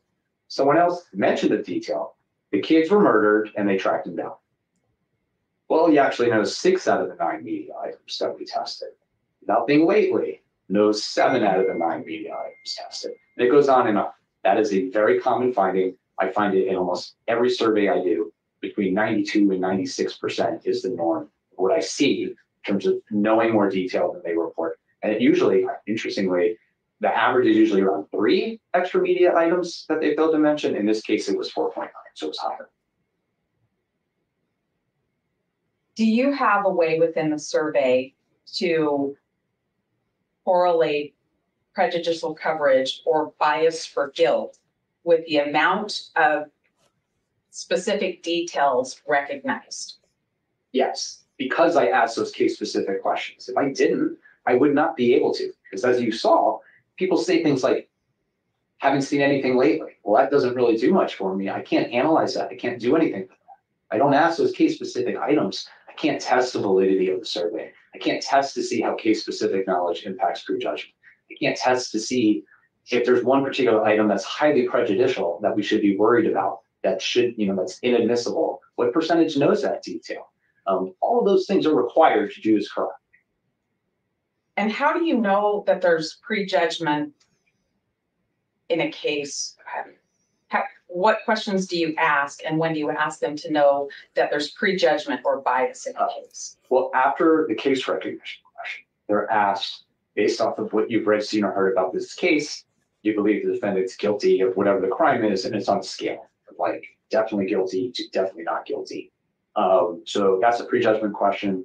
I have a second follow-up question, which was actually developed from a judge that I thought was really effective. And the question was, would the defendant have a difficult time convincing you that he's not guilty?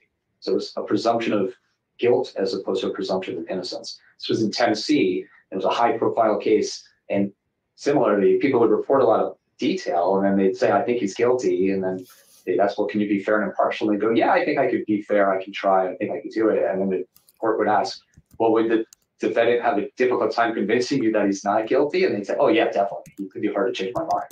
So I used that question because I thought it was really effective, and it happens to correlate much better than the set-aside question with prejudgment and a host of other things. So do you ask those questions before you say, have you read, seen, or heard these particular? Absolutely. If you didn't, you'd be creating order. So you have to do that. Will you say that again? You'd be creating what? Order effects. If I put in like a recognition question, some detail that's extraordinarily prejudicial, I'll go back to my prior conviction thing for the same crime. And then you say, "Oh, do you think he's guilty?" Well, you just told me a jury convicted him. Of course I think he's guilty. So if you included all those 9 items, and then you ask somebody, "Do you think he's guilty?" You just gave them all this information that's prejudicial. So yes, that would be an order. So we would never do that. So you ask them well ahead of case-specific questions. They have to recognize the case. They have to agree, I know of this case. And then you ask if they already have an idea of what they think of whether Mr. Kohberger is guilty or not in our case. Correct. And then you add the case recognition, and you can measure the bias or the prejudicial effect of the media with the incidence of those questions. What I look at is the prejudgment question, right? That's on a scale, so Likert scale. And then I can look at things like, is a relationship between the number of details somebody knows and the strength of opinion? Definitely guilty, for example, if you know a lot of detail. I can look at case-specific items, media items. If you knew about X, is that correlated with prejudgment or bias? Is there something that, and so on and on. So that's how we look at the relationship between prejudgment and these different factors. Were you able to determine if case knowledge was impacting bias in Brian Kohberger's case? Yes. So because we asked these questions, what we found is that one, like I said, very high recognition rate. So 79% of respondents knew at least 5 of these items. So the idea that we're undermining his due process rights, everybody knows all this stuff. Very high rates. 82% of respondents who recognized 7 of these items or more reported that he's guilty, compared to if they only knew 2 or fewer, only 29% thought he was guilty. And the average was 6.2. So the average number of these details people already know, 6.2. Given specific case-related bits of information, these 9 have you read, seen, or heard questions, does recognizing one of those questions, if that's a, "Oh yeah, I know that one," does that change the incidence of bias, or does that relate to, "I've already prejudged this case"? It does. And what's really interesting is kind of going back to the open-ended question. So again, I won't mention the detail, but there's one that was widely reported. It's in that affidavit. And 81% of survey respondents knew that specific detail. 81% when we asked, "What have you read, seen, or heard about this case?" However, on the previous question, "What have you read, seen, or heard about this case?" the open-ended, only 8% reported it. 8% report it when you ask the open-ended question. 81% actually know the detail when you ask a recognition question. That's significant. And I can only do that analysis because we asked those questions. And 72% of people who knew that detail reported that he is guilty, compared to just 47% who don't know the detail. So that's the kind of analysis we look at. What do these case-specific items look like? If you know this media item, is it correlated with guilt? What percentage of people know that media item? How many people mention it in the open? Is it consistent, or is it perfect overlap, or nobody talks about it, but they all know it? In another one, only I think it was 3% mentioned a specific detail that was on social media, widely reported in the news, not factually accurate, a misrepresentation of the truth. 45% knew it in the survey. Only 3% reported it in the open-ended comment. And it was extraordinarily prejudicial, where if you did know it, 81% of survey respondents, if they knew that detail, indicated that the defendant was guilty. 81%. Half the sample knew about it, but only 3% mentioned it when I asked the open-ended question. So again, if I didn't ask those questions, and the only thing I asked was the open-ended question, it would appear that people don't know a lot of prejudicial detail because they don't mention the detail when you ask that question. And that is, from my experience, doing post-conviction work, reading voir dire transcripts, coding transcripts, doing hundreds of jury selections, being involved in these cases, coding juror questionnaires. This is the phenomenon that we see all the time. It's nothing new. And the only way to look at it is by doing the survey this way. Before I ask the question about courts relying on surveys to make decisions, using these surveys to make decisions to change venue, when you talk about things that are in the media that aren't true or might not come in, we've heard a lot about that today. Are you telling me that that's still going to be in my courtroom? Things that aren't true, that don't get brought out in trial, those are still going to be in the jurors' minds? Absolutely. And again, there's social science research on this, looking at the impact of inadmissible content, the effectiveness of judicial instructions, and how it impacts jury decision-making. Just because you say it's not evidence doesn't mean it's not prejudicial. Just if I know it, it impacts how I view the defendant. It serves as a filter through how I process information. I might expect to hear that information when I can assume that I will, so it has an impact.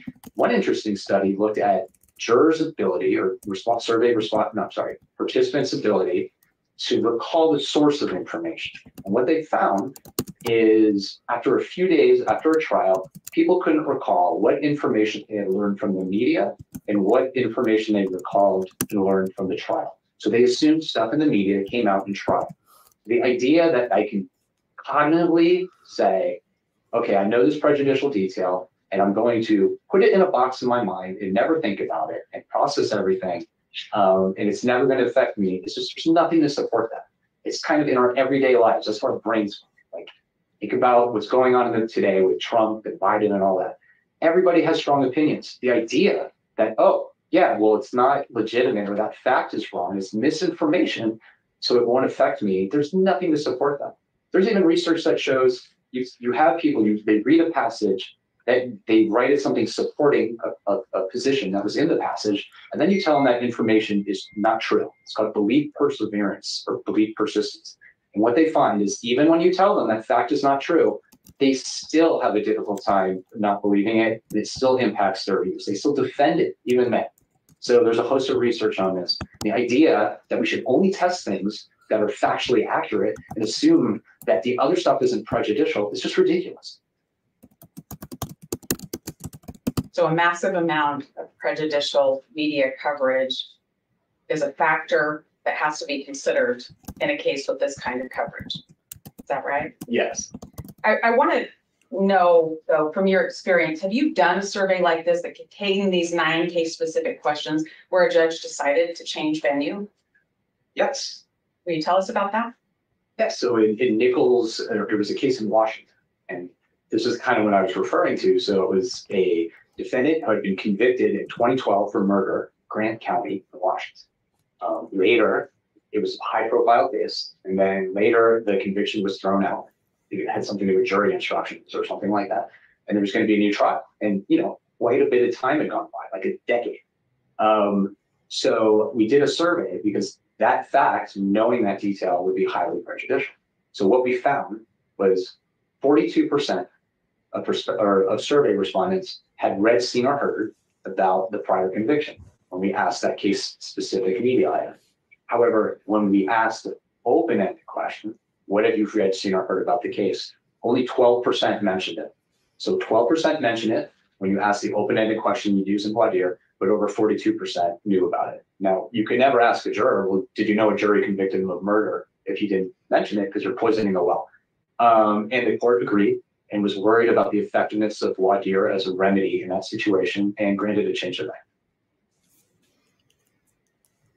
Have you had the opportunity to pay attention to any prejudicial media coverage since the hearing last week? I have. What is that coverage? Well, it created a misrepresentation, false narrative that we, myself specifically, had done something wrong to poison the well, taint the jury pool, and using language like that. That became part of the narrative. I saw it on Reddit, on social media, in the news, that once again, going into this idea of what the story was, that the defense had done something wrong, debate about whether it was part of their tactic to delay, get him off on a technicality, and so on.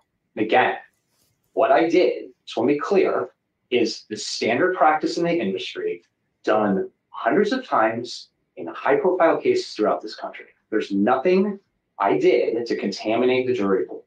Everything I included was widely disseminated by the media in this county hundreds of times, if not more. And most of it came directly from an affidavit that the government released in a press conference and encouraged everyone to report. Did I tell you what questions to ask? You did not. Would you take my advice if I told you what questions to ask? I would not. And I'll tell you why is, as I mentioned, my role is to be an objective expert to provide the court with information so the court can make a decision on if any remedial measures are necessary. I don't care what questions you want in the survey, and I don't care what questions the government wants in the survey. What I want to do is conduct a valid survey that's objective, reliable, and provides meaningful information that can be used by the court.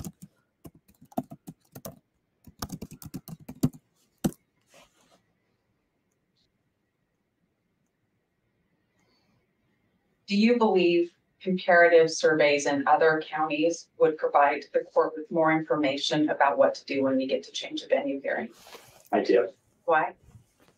Because this case has received a lot of media attention across the state. It's a national case.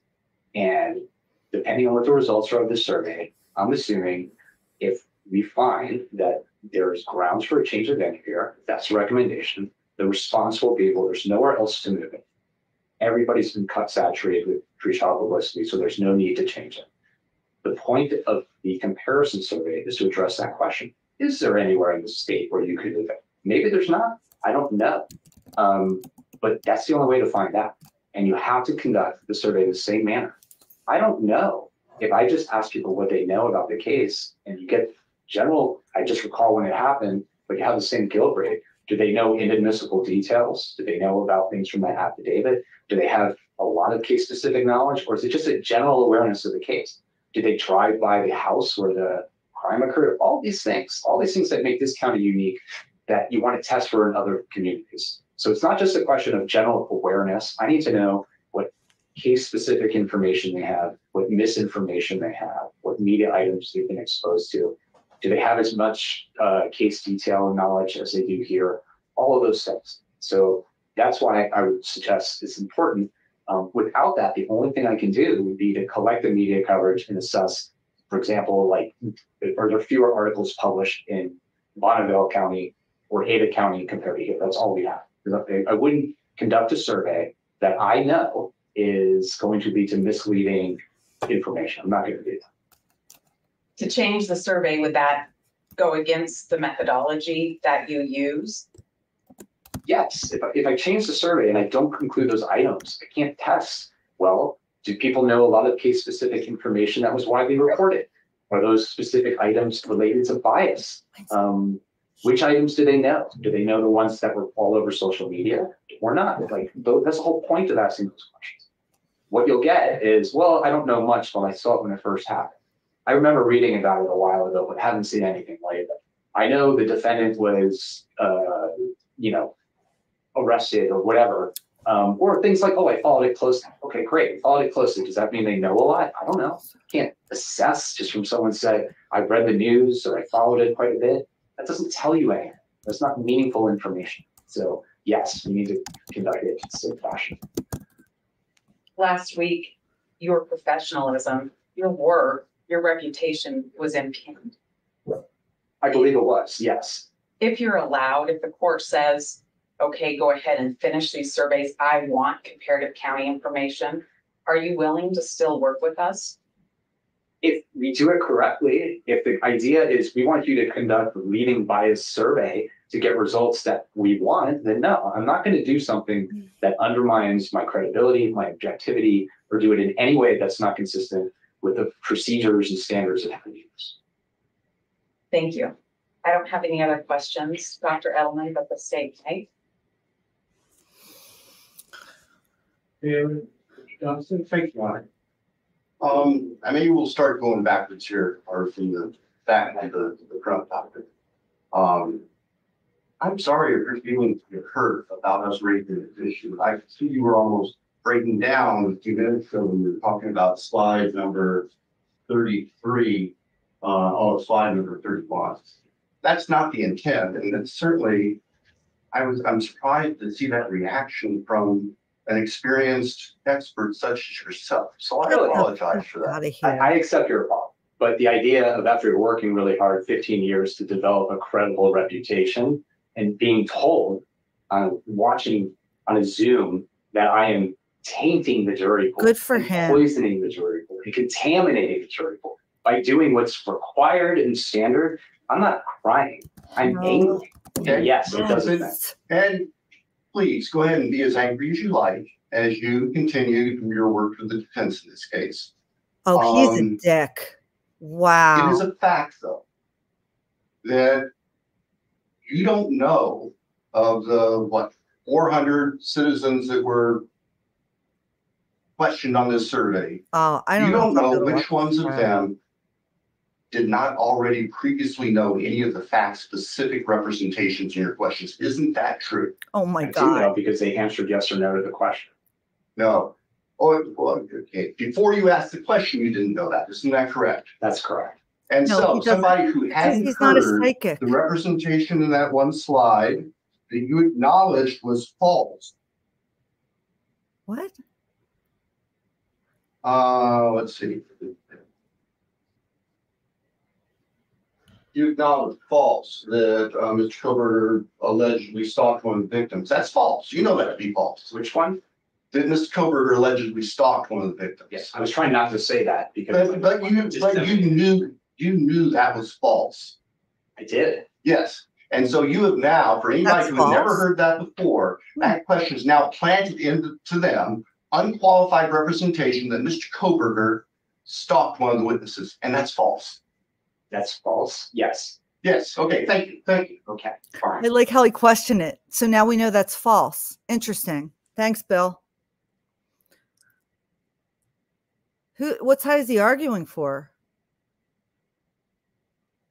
And just to follow up on that, early on in your testimony, Confused. you testified, I want to make sure that you heard this correctly, that inadmissible or false information can be the most prejudicial information. It can be. Yes. And your surveyors put that false information into the minds of people who were asked that question who may not have previously heard it. Correct. Correct. Relative to the media. Thank you. It's mentioned it hundreds and thousands of times. And just make sure we're clear too. Around the same time in your testimony. Okay. I didn't see that question. That's I interesting. believe you testified that you don't care if the information that you put in your specific questions to the people being surveyed is correct. That you said that, didn't you? Right. I don't know what you mean by correct. True or false? I care about whether or not it's proliferated by the media. You don't care if it's true. No, I don't. I No. don't care about is it prejudicial. So it's care if okay it's to true. taint people who had never heard that information before for the end result of identifying others who have and might have bias. Is that That's fair how statement? science is I'm gonna done, Bill. object to the questions. He's He can answer the question. badgering. Wait. Let me Yeah. finish my objection. Yeah, there's an objection. He's badgering the witness. He's misstating his testimony, and I object. The witness testified he didn't care if the information was correct, Judge. Yeah, overruled. So. May I- Could Bill just- doesn't yeah, just understand how no, that's okay. scientific One research person is can done, talk obviously. at a time. And, let's take down the tone a little bit. Yeah, Yes, sir. Bill.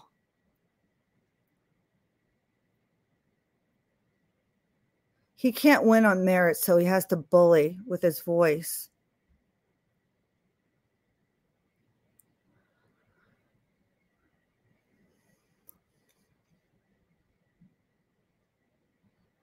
Okay, just so we're clear, the questions, fact-specific questions were propounded to people who were taking the survey. Did not, after asking the question even, qualify the false facts as saying this may or may not be true, or this is actually a false fact. The survey It didn't doesn't tell matter if them they're true or that false. what they might have It's heard was surveyed to see false. what people think. First of all, I don't call them facts because they're media items. And then second of all, that would be ridiculous. And no, I wouldn't do that. Thank you. They're questions. They're not facts. Are you suggesting I follow up? Have you read, seen, or heard if he's stalked? And oh, by the way, if you know that, let me tell you, it's not true. Exactly. That's exactly what I'm suggesting, because isn't that exactly what happens in the voir dire process? No. Absolutely it does. Your Honor, I'm going to object. Argumentative. Okay, yeah, you don't get to testify exactly about that, so I'll sustain you. Dr. Ellman, have you participated as an attorney in voir dire in Idaho under Idaho laws? Have I what? Have you participated as an attorney in voir dire, conducted voir dire in a criminal case in Idaho? No, I have.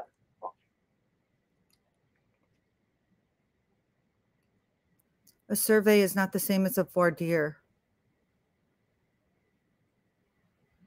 He's so butthurt over the survey.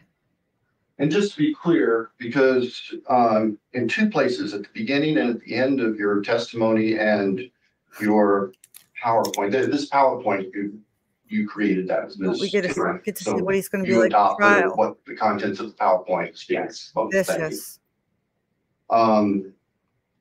Just to be clear,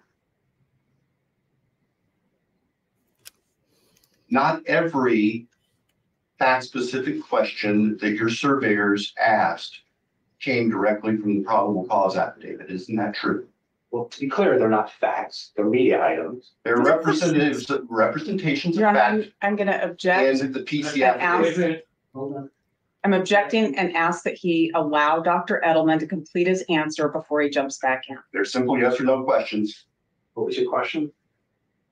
Oh, yeah, This judge I'm, better get some control in the courtroom. let's just say, one at a time, okay? Listen to him answer, and we'll be through at some point. Thank you. So, Dr. Edelman, isn't it true that there are among the 9 fact-specific questions, that's my characterization of the 9 questions, we know which ones we're talking about. Not all of the representations in those questions came from the probable cause affidavit. Isn't that true? That is true. And are you aware that under Idaho law, probable cause affidavits in criminal cases become open to the public by operation of court rule once person is arrested and appears in court? I'm sure that's true. I'm just not used to having press conferences to tell the media to disseminate the information far and wide. Oh, so let's talk about that. That press conference was made prior to Mr. Kohberger's appearance, prior to the release of the affidavit, and the press conference only referred the media to what would be part of the official court record. Isn't that true? I don't know. All I heard was this is going to be released. I encourage you to tell your listeners and viewers and anybody who's interested in the truth. By going to the court record and looking at the probable cause affidavit. Isn't that true? I recall you saying, I want you to go to the court record and look at the probable cause affidavit. And what it did was You're splitting hairs now, now, Doctor. That's fine. I don't have any other questions. Okay. Thank you. So, okay, go ahead. Thank you.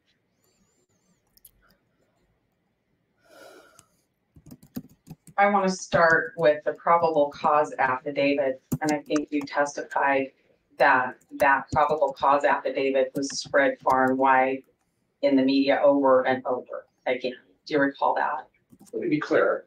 It wasn't the probable cause affidavit that was spread far and wide. It was details taken from it, put in media stories with editorial comments back and forth in the context of news stories. It wasn't, here's a document from the government that was in the court record. Let me read it to you. That's not how it works. It's media coverage.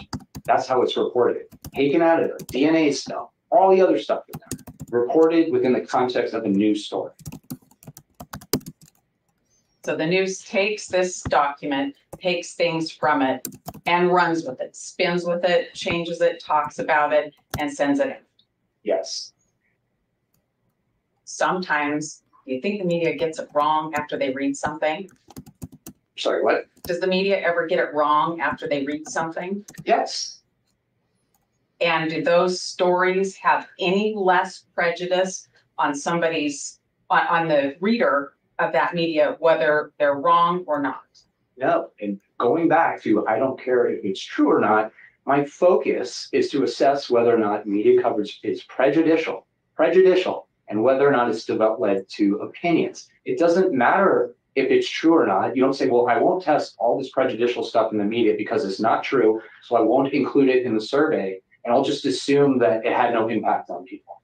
I find it convenient to be able to disseminate a whole bunch of prejudicial media coverage, saturate the community, and then say, oh, you have no right to test the impact of that information on the jury pool. So it's wonderful that you get the benefit of generating all the bias by releasing it to the media and then saying, no, you're constrained defense. You're not allowed to ask questions about it because that stuff's not true. Or you might have told one person in the jury pool a detail they didn't know. Oh, they knew the other 7 details that are highly prejudicial, but it was that one that shifted everything, and that's going to lead to the contamination. Not the thousands of newspaper stories, not the media coverage, not the stuff on social media. It was because a survey vendor called 400 people and asked a question that one person or 2 people in that panel or whatever it was in that 400 may not have known that one detail. They knew everything else. They're already biased, but it was because they learned that one detail, that's what shifted the scales. That to me is just ridiculous. And if somebody said, I don't know anything about this case, did you stop? Yes. Mr. Thompson was talking to you about the difference between, in the survey, between closed questions and what can happen in voir dire. Yes. You're not an attorney, is that correct? Correct. Well, what's the difference between what you can do in a survey and what you can do in voir dire as far as your expertise? Well, again, I sit in jury selections. I've done hundreds of them. I've done research on voir dire transcripts. I've done post-trial interviews for hundreds of times. So I have a pretty good idea of how the process works. In a survey, I can ask those case-specific media items. Well, someone says, I just recall what was in the newspaper to the open. I can ask a follow-up. Have you read or heard if David Nichols was convicted by a jury for murder? You could never do that in a voir dire because you'd be poisoning the well, just like in the John Fight case we mentioned. I rarely see during voir dire somebody admits of comments on something like, oh, I read this, and then there's a whole discussion and explaining to everybody, well, that's not really true. That fact was just in social media. It's wrong. That is not a normal common thing that I've seen in voir dire. In your experience, 15 years, you said, doing this work, have you had a situation where you've been stopped midway through your process? No. What do you care about? What's what? What do you care about? I've heard you say that whether what the media sends out there, whether all of those things are actually true or whether it's a spin off other information, that's not what's important to you. What do you care about in your work? What I'm interested in is assessing if there's prejudicial media coverage. Inadmissible prejudicial media coverage is some of the most concerning. misinformation is some of the most concerning. What I care about is what extent of that stuff has permeated the jury pool. What do people know? And do those specific details generate bias, prejudgment?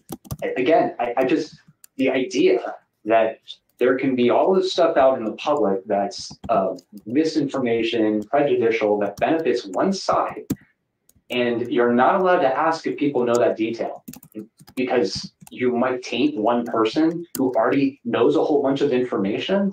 But that, again, like knowing the detail about the stalking comment. Okay, that person knows all this stuff, but that's the thing that's going to change everything. And now the person's poisoned because they heard it in a survey. But the fact that there's thousands of newspaper articles and television stories and comments on social media, 80% of people in this community talked about this case according to the survey. None of that matters. It's because I did a survey and asked that question. I mean, that's just, I don't even know what to say. Still want to finish the surveys if we're allowed to do them right?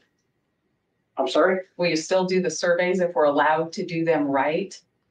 Yes, if we're doing them correctly, I'm open to continuing. Now, I think this whole thing has created quite a whole new narrative that it's almost wrong that the defense is doing something inappropriate by doing the same standard survey that's been done hundreds of times in other cases, including in Idaho. I would be too. So I don't know how people will respond because of all of this and what it's generated, but I would certainly try if we're doing the survey Badmouth correct. this guy. Thank you. I don't have any questions. This guy's been doing this a long time. So one thing I just want to sort of clear up, because it's come up here back and forth with the questions that aren't true. Okay, and those were not in the probable cause affidavit. And so I think it does have some bearing on the non-dissemination order, because our whole purpose, okay, both. Oh my God, the judge doesn't even get it. I can't with these people. We're trying to protect these things from coming out to the public. I think so too, Leslie. That's, I think, one of the judge, I can't. Issue, okay, or the concern about these particular statements. So there were two questions right at the end. Exactly. This guy's looking at the judge like, bro, how did you become a judge? The ethics, okay, of the lawyers, basically this non-dissemination order is I could really, ask a question and send it to 1,000 people. It's got nothing to do with the non-dissemination. The judge doesn't even know his own non-dissemination order. I can't. I don't know if I'm going to be able to survive an actual trial with this judge and Bill Thompson. Is permissive for putting this information out to the public is information contained in the public record. Okay, so the public record is, oh my God, this guy, I bet you this guy is internally screaming right now. How much is that? He's ready to guzzle vodka. And so to then say, well, this guy, I can't. We have these other issues, okay, of concern that have been spread through media, hundreds and hundreds and hundreds of between the lines here. That we need. I mean, I get it. I could read between the lines. But then it is what you're trying to tell me. Tightrope to balance this. So I'm just not accusing anybody. I'm just saying this is one of the things that's what or pulled. Sippin' was trying to say. I mean, honestly, I could really go. I could go like in one direction that would be off the wall to most people. I'm not going to do make that fair. But I hear what you're saying, Leslie. That's what that's about. Yeah, like I'm not asking you to like answer anything about that. I'm just trying to think. What do they call this people? I'm not going to say the word. I don't know if there is a solution. You know what I'm saying? Okay, it's out there. But it does have some bearing. I mean, in some ways, it reminds me of Shakespeare. Surveys. And what you're saying all is the world to play and all the world to play and all of us are at, apply the surveys. I mean, in some ways, like it's just a that you need the same questions. Otherwise, it's not legitimate. Yeah. Well, Let me ask you this. Okay, so if you. Because now the you have judge an is answer having to a, that, I mean, Let me ask it's you this. insane to me, So but okay. if you said you can ask certain case, like media items, like the other 7, for example, like maybe Oh, he come must have from left. the record. That's a possibility because you can still measure what we're talking about. These specific knowledge, when you ask these questions, is high. The more you know, the more likely they are to be prejudiced and biased. And you see differences in the It's just data me and you, for Leslie. different types. Now you have to acknowledge there's these other stuff out there that's highly prejudicial. And we will not know Yes, if exactly, the rate Leslie. of Yes, awareness of those you details got it. are as significant as they are here. So then it's an unknown. So if the argument is, well, it doesn't look so bad because all I know are the things in the affidavit, for example. Well, there's this unknown out there again, because those items happen to be some of the more prejudicial items that we have. Yep. Yeah, this is a death penalty case, and so when we're talking to jurors, we're going to probably talk to a lot of jurors individually. Sure. And it's going to be on the record, and we're going to talk about them, about what they think or what they've heard in real detail. I mean, there's a lot of things. There's a lot of factors that point to that, to be honest. But I haven't seen any hard evidence yet. Too, in terms like I've seen in many other things that I'm not going to mention all here. The people that may have been called. I'm just talking around the subject, you know. Didn't pick up the phone. Or don't want to but it wouldn't shock me, to be honest. Everybody knows, it just wouldn't. Okay, that I don't know this person as my phone is ringing. Yeah, and I'm not, and then there are lots of people, including me, that would never answer a question, okay, on the phone. Because it has all the red flags. How do you deal with that? How do you balance that? There could be, those other things. 400 people out there in Lake County that say, I want to say anything. I'm just hooked in. That's what they like to do, though. Factor that. They like to do. So you have 2 things. So unpacking both of us. So the jury selection question, like I'm sure you've done a million of these. I've done quite a bit. I've done a lot of high profile ones. And from my experience, asking people in the general case, like a DUI, what do you think about DUI? And they tell you generally I'm against it. That doesn't hurt. I have a big issue with that, whatever. That doesn't mean they can't be judged. Just start having like general attitude. Philosophical conversations. It's nothing case specific. And there's hundreds of studies that show general attitudes are much less predictive than specific attitudes.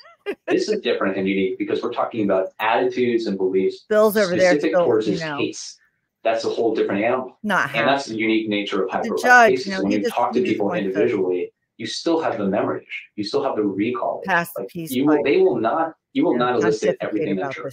It's just memory does not work. It doesn't matter if they're under oath, private. There's so much research on it. It doesn't. Our brains don't change just because we're under oath. We work the way they work. Your other question goes to response bias. Like, what's the response rate? Is there something unique about people you miss and so on? So there's a lot of work on that. And one of the things we do is why we collect like demographic information is to see, are we missing groups? Are we overrepresenting one group or the other? If we are, is there a relationship between that factor and bias? And there's a lot of research on response rates, and what it finds is surveys that have high response rates where like everybody takes their survey, and surveys that have low response rates. Where it's like less than 10%, and you compare them with public opinion polling and so on. Politics, I think Bill is getting jealous right now. In most instances, the results are the judge is forming so high response rates are not necessarily correlated with more reliable, valid survey findings. And that's something they've done a lot of work on because survey rates or response rates have gone down quite a bit. I think yeah, they have. For sure. Well, I mean, so it could be that you're just getting people who like to talk on the phone with strangers. Yeah, and from this case, I think people are so invested in it, like a lot of unique things. So people, talking about what's happening, they're very invested in this case. It's unique. It's a small community. It's not surprising. There's a virtual. But just what I'm finding, there's so much virtual hug, prejudgment, detail, and so on. I feel like Isaac Cappy, right? I think it's fairly representative of what you're going to see. Virtual hugs from Isaac Cappy. Everybody in this jury pool knew about the case, like comparable to like the George Floyd case. The bias was the same in terms of comparing it, not to Shogun, who was the one George Floyd, but Alexander King, who was another officer on the scene, like the race or similar to that. So that was another high profile case that was a lot of tension and stress, so on. And we still got very meaningful data. And we've done this so many times, like we kind of understand like response rates are going to be lower, but there's nothing to indicate that. For example, of we're my missing an cats important had kittens. So you had and if we 8 were, we would cats weigh the and data 8 of to them account had for that. kittens. So in Latah County, it was about 1%. You have a cat named population. Cappy? So hypothetically, if we say, oh, I mean, one of these counties that are interested in is Ada County, which is You're shitting me. You have a cat for other named Cappy? reasons too. But Leslie. would it be 1% of the population? Hey, bracket jacket, man. So okay, so that's I was kind of wondering about that. I did a live meditation. 2,000 people. Oh my God, Sip. Okay. What this Okay, is so like how about- crazy. yeah, The so it's vibration a going great on question. right So, here. This is insane. you can take a small I did a sample live and generalize meditation to one the time. population. He was doing a live So, one like, if time you look doing a at, meditation, surveys of and the I was United there States, for that. I The just feel sample sizes are so similar happy to that I what was we did there for here. that. Maybe it's 1,000. Now you're generalizing to every city, hold on, county, Winston, okay? so on across the country. Everybody has a known You probability of think being you know what's selected. going on with the judge? How you pick your sample size, there's this called power analysis. So remember, you know how you see polls of you see a number like 90%, and they say plus or minus 5%. So it's either 85 to 95%. Hold on. Basically, it's plus or minus. Are these two? Are they? That's kind of industry standard. Does the judge And really you need take to a understand the conservative ins and approach. outs So let's of say this guy's dissertation on you ask a surveying? yes or no question. I mean, you would it's, say I don't think it's 50% would really. say yes. You did it 50% too, would say Sip? no. Yes. So that's a lot of the one variance. we were on the So same that's one. Are the you worst shitting case me? scenario. How many people Oh do my you need to talk gosh, to? that's so if that awesome. happens, your confidence interval is plus That's or so minus cool. 5%. Good old Periscope. And that comes up to It 400. sucks that they So got rid of that. Periscope if you was did awesome, Ada County, so. it would be 400, and your I don't confidence like the interval would new be the one same on as it X, is here. whatever that's with a called. small anyway. So as long as it is using the general concept of a randomized sample, you can generalize that population with this. So if I kind of interpreted this, with one of your answers just a moment ago about the getting rid of the questions that are false. Okay, that just came from the media, that it did not come from the public. Well, from the public, but not legal part. Could you go ahead with that and have legitimate He asked, this is unbelievable. data? So I think you have the 9 questions. So if you look at it, are the other ones okay? Are you telling me there's 2 that you would like to exclude and keep the other 7? Well, maybe. Yes. I'm not, I haven't made a decision, but I'm just I wondering miss Ida if, Cappy, honestly. I mean, I at just, first, in your testimony, you said, well, I can't do it without doing the same questions. no, he can't. That's called replication That's in one of scientific the studies. problems, okay, the part of this argument. I mean, if maybe it can be done without sort of sending information out there that is false. It can't that be might replicated. It has to be you know, replicated identically. That's people how you do are science. looking into that, Scientific thinking research. that it This is, judge is making they my brain believe in hurt it, right now, man. even though I they can't. shouldn't. And I get it. None Is of that it's real, but something like, that so just can be annoying. done? Like at least try to make it If logical. you do it that way, there are potential Try to make compounds and it things that will logical. arise. Can you do that, guys? And again, the thing I struggle with, and I understand the public record. And this man, God bless his before. patience with the judge. Seriously. The thing I get to is like, we're not really disseminating it. We're asking if people know about Exactly, detail Sip. that has been disseminated through the megaphone of the meeting. So I'm really trying to just track what people know. I'm not trying to pass on information through a megaphone. The judge just after like 500,000 basically, you know, passing the blunt around for 20 minutes talking about, you know, how these surveys are conducted. The judge said to him, well, you know, I don't really like these questions that you're asking that are false. Getting a huge black hole, well, we don't know what percentage knows this highly prejudicial detail.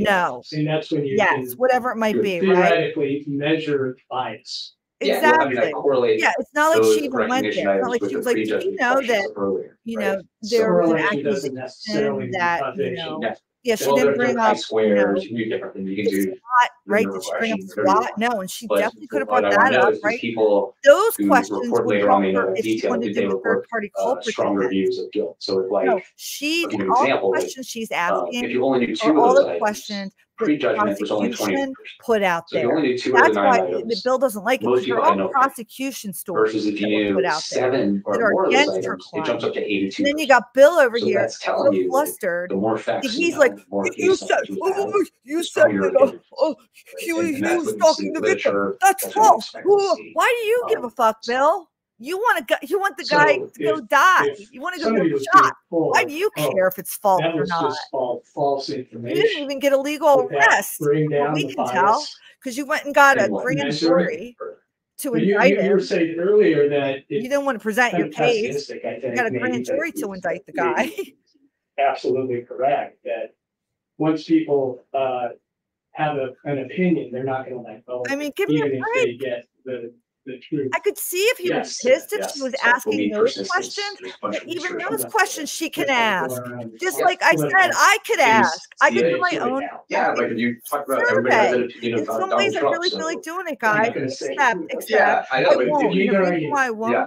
is So- because this All town, right. this little town, Thank you. you just for know that. they would figure out who I was. The questions I online. wouldn't even try to hide it, honestly, because you know they figured out. Your Honor, And I don't have guarantee any other they'd questions fly for their ass Dr. out and get Edelman, and me we do have a and summary bring for the me court in, at and the I'd get appropriate time. arrested. Okay. Because Mr. that's how Thompson, messed anything up online? this Okay, place sure, thank you. is. It's my own So private go ahead, Idaho. Ms. Taylor. Like that B-52 Ms. song. Massoth is going Oh, to you give her know what? summation. Okay, just 1 second. I'm Just 1 ignoring second. the I got to reporter, kiss and Bill's ass for a minute. I'm Hold just on. so I think immense in like this guys. that I need to fully Holy shit. maybe rest. Are you okay? Yes. Okay. Okay, well, thank you, Dr. Edelman. Leslie, come on. Appreciate Did you see my your video on testimony. that one? So, are you okay? Oh, you're asking the question. Okay, Yes, great, okay, Leslie. go Yes, ahead. I'm sorry. Thank you, Judge. Yes, I realize yes. it's late in the day, and I will tell Correct. you that That would have been a good this one. takes about 9 minutes to sum Exactly. this up. But I do want to talk about something in advance because you're asking I should have known questions better, of Leslie. our I'm sorry. expert about his process and changing the process that is impacted in the United States Supreme Court law. And the United States Supreme Court law requires that part of the analysis for the court on presumed prejudice include false media coverage. Thank you. It's not enough for it to be Look all at the truthful judge. media coverage. the So judge. before you Oh, start suggesting that an expert change his he's asking to methodology take out that's the false accepted questions. If that practice, would be it's good. really important that you go back and look at Skilling and Haddon and the lineage of cases that get us to venue I wish I and could what see the you court guys has look to at it. decide in I'm having a determining panic attack presumption. right now. The question you asked, be answered today, is where do we go from here in the survey process? me too, I Leslie. want to answer that question in 2 parts by summarizing what we can do and what we can't do. We can and we need to finish This the process that the defense undertook. It was completely valid. It was standard in cases like this. Dr. Edelman is an expert in this field, and he has done this jury research and this work for 15 years. Nothing about the format, the methodology, the questions, or the fact of the survey itself was wrong. You've talked about 2 questions that you are describing as false because they're not in the affidavit. But if you look at that affidavit and what the media has done with those things is they have created a narrative based on the facts that are represented in the affidavit.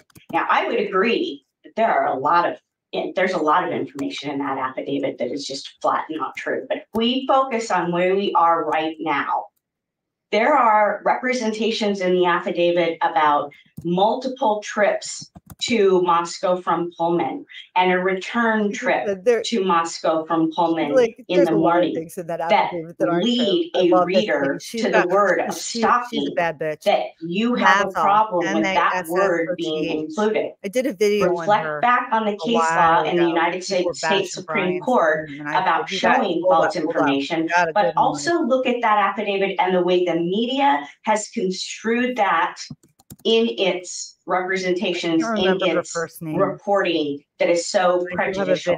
Because the basis for this spin, the foundation is right there in what you are describing as the public record. Now, I fundamentally disagree that the only public record in this case is what's there on the 12-page docket. He's not going to fumble the ball. The public record in this case that the entire nation, the world, and looking at, and especially Latah County, is derived and construed out of that. She's like the LeBron James, you know. So she's can I ask you a question about that? This public record thing is really kind of circling around, because what's the purpose then of the non-dissemination order? this judge is everything definitely out there in the inbred public legacy. I'm sorry, I can't. is What's the purpose of the public record. non-discrimination? Well, my understanding, Your Honor, is that To protect it's the one of the primary issues was the informants? credibility of the person that is out there speaking. We did not want law enforcement, 159 officers out there talking about police reports and disseminating that. We didn't want the prosecutor doing press conferences like we saw on 12/30/2022. Yeah. We didn't want the defense getting up and doing press conferences based on the information, because we have information that no one else has, and we are consulting with experts that the public doesn't know about. And so we have a level of credibility that the others don't have. And so that is my understanding of what we're trying to get a hold of. And it's been pretty effective in this case until this valid survey that happens in high profile cases has been construed to be something nefarious, which it absolutely is not. As you've heard, it's been used in Boston bombing, the Parkland shooting, the Colorado theater, George Floyd, hundreds of cases going back decades. Dr. Edelman's declaration and now his testimony are uncontroverted evidence before this court on this issue. It's the actual evidence that the court, and finally today, you're getting informed about the validity and the science behind the process. Nothing that was done is worth the hysteria and the hyperbole that keeps getting expressed in this courtroom. The questions asked, the topics, the order, the open-ended, the specifics, they were all done using information that is out there for everyone to see. And the research methods used determine what was out there is the traditional way and the scientific method that experts in this field use, just as Dr. Edelman testified. What she did, I love it. And to be sure, the purpose of this is to give you information so that you can make an informed decision about venue. It's not for a nefarious purpose. It's to arm you with facts and information so that you can apply the United States Supreme cases that have been adopted in Idaho and determine whether or not there's presumed prejudice. You know, when we first started talking about whether or not there was going to be this venue hearing sooner rather than later, Ms. Beatty for the state said at least 3 times, Judge, they can't just come in here with affidavits. This case law says that they have to have more. The more that we are gathering to provide you, excuse me, at guys, least part of it, make room for an actual attorney, please. Thanks. In terms of the proposition, her and Bill, she's going to be the trial attorney, by the way. First of all, here, you heard from Dr. Edelman. She's the star player. Yeah. If someone answers they don't know, a second question tapping into that is asked. She does, and the process stops. There's no other questions other than demographics because they don't want to poison anybody who doesn't know. She's the one that's going to be doing trial. For there to be this proposition that all of these questions, design questions that are later on in the process were put out there intentionally to poison the jury pool, that's just flat false.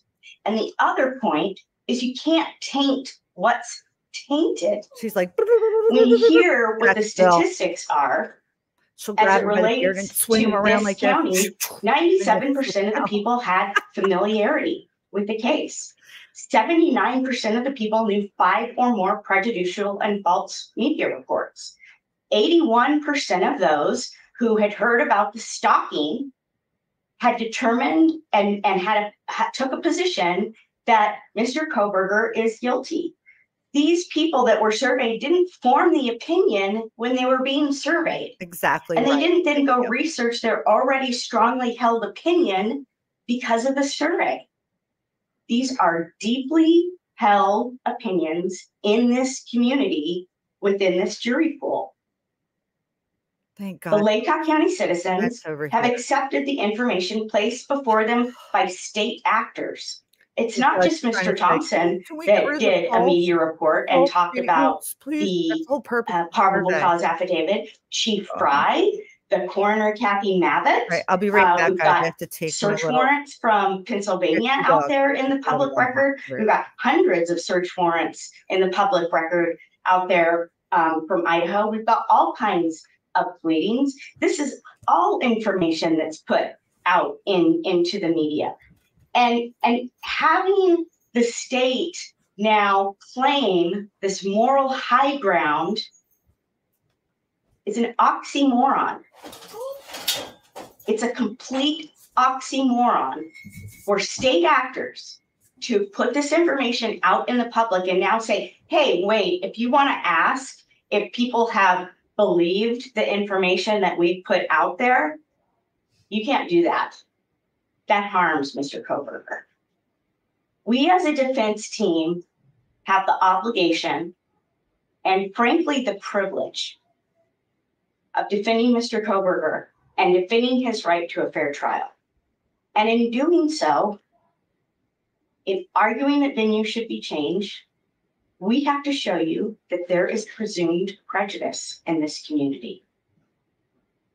And since we have the burden of this, and you now know essentially from this expert that there is presumed prejudice in Latah County, you have to ask yourself, do you want more information to know where the better venue is? And that takes me to the next point, which is what we cannot do. You've heard Dr. Edelman say that it goes outside of his standard of practice and the scientific method that has been used for decades, that has been used in hundreds of cases to take your ideas about what should be in questions, to take the state's ideas about what's being in questions, should be in questions in the survey. He follows a process. That's the process that he needs to follow because he has to provide the court with apples to apples comparison. Another issue that has was addressed last week that I want to touch upon, and there are two, is this concept that if we just done a juror questionnaire, it would have addressed all of that. At the stage that we're at now, which is setting ourselves up for and preparing for a venue hearing. Okay, I'm back, guys. We have to justify a venue change. Standard that you're going to be looking at, according to the Supreme Court, is whether or not a presumption exists where the record demonstrates that the community is saturated with prejudicial, false, and inflammatory media publicity about the crime. Exactly. The case law Start mentions singing the Star Spangled false Banner or something. media publicity about the crime. That's what the survey assesses now. The judge, she's just like, Another way to determine actual prejudice is a questionnaire, and that is done prior to selecting the jury. And at that time, we are looking for let me break it down for you, actual fellas. This is how it works. individual bias Oh of the my God. prospective juror. There are different methods used at different stages of the case. And right now, the proper method is a survey. Embarrassing. Does this have to Another be? solution that you mentioned last Thursday was simply to strike 400 people surveyed from the veneer. And I want to talk about that. First of all, that doesn't address the problem that's very clear that we have in Latah County. And so if you extrapolate the percentage of people that have drawn a conclusion about Mr. Kohberger's guilt, you extrapolate that to the county with numbers like 81% have concluded if they are familiar with the media information about stalking. There's no prospective jurors in this county. You mentioned, this is 1%, but there's much more analysis to what the prospective jury pool is here. First of all, the jury commissioner, I think you talked about her when we were talking about whether or not jury trial was going to be speedy trial was going to be waived, you said, I think it had expanded the pool to 1,000. Am I right about that number? I can't remember. It was maybe more. Okay. So if you extrapolate the numbers that we know of prejudice exists, I mean, that leaves us with a very small jury pool for trying to do voir dire in a death penalty case. But if you look at the population as a whole, what the U.S. Census says about Latah County is that almost 18% of the population here is under the age of 18. Almost 18% of the population here is over the age of 65. That eliminates, close to 35% of the population that's even eligible to be in your jury pool. Second, and more importantly, I can't find statutory and legal authority for you to strike 400 people out of veneer up front. I found the opposite. Give it to 'em. As you know, the clerk or the jury commissioner pulls from the jury pool that's approved by Idaho Code. And this is a really important section in Idaho Code 2-202. It is the policy of this state that all persons selected for jury service be selected at random from a fair cross-section of the population, and that all qualified citizens have the opportunity to be considered for jury service. Rest assured, I was just being sarcastic. Okay. Oh, really? Well, I took your sarcasm to heart, I guess, last week. I apologize. Because it was a very serious day, right? Yes. Every day is very serious. Right, but last Thursday was in particularly tough one. I think we can all agree. I'm just going to say it's going to be more tough ones ahead. Sorry, for I'm sure, not a feminist, for sure. by the way. And we all need to give each other 100% grace. misogynist. Sorry, guys. I will end by saying this. Our defense team firmly, and I mean firmly, believes in Mr. Kohberger's innocence. And right now, he's being held to have a trial in a county that believes that he is guilty.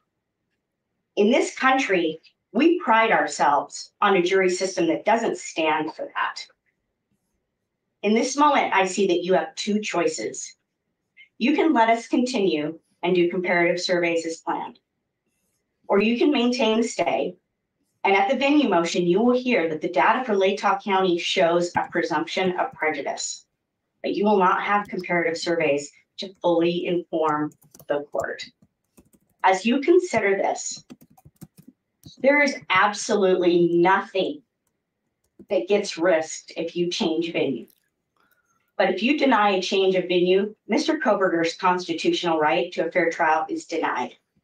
There's only one human being in this case with a right to a fair trial. It's Mr. Kohberger's and his alone. There's no legal right of this community to have a jury trial here. Thank you. Thank you.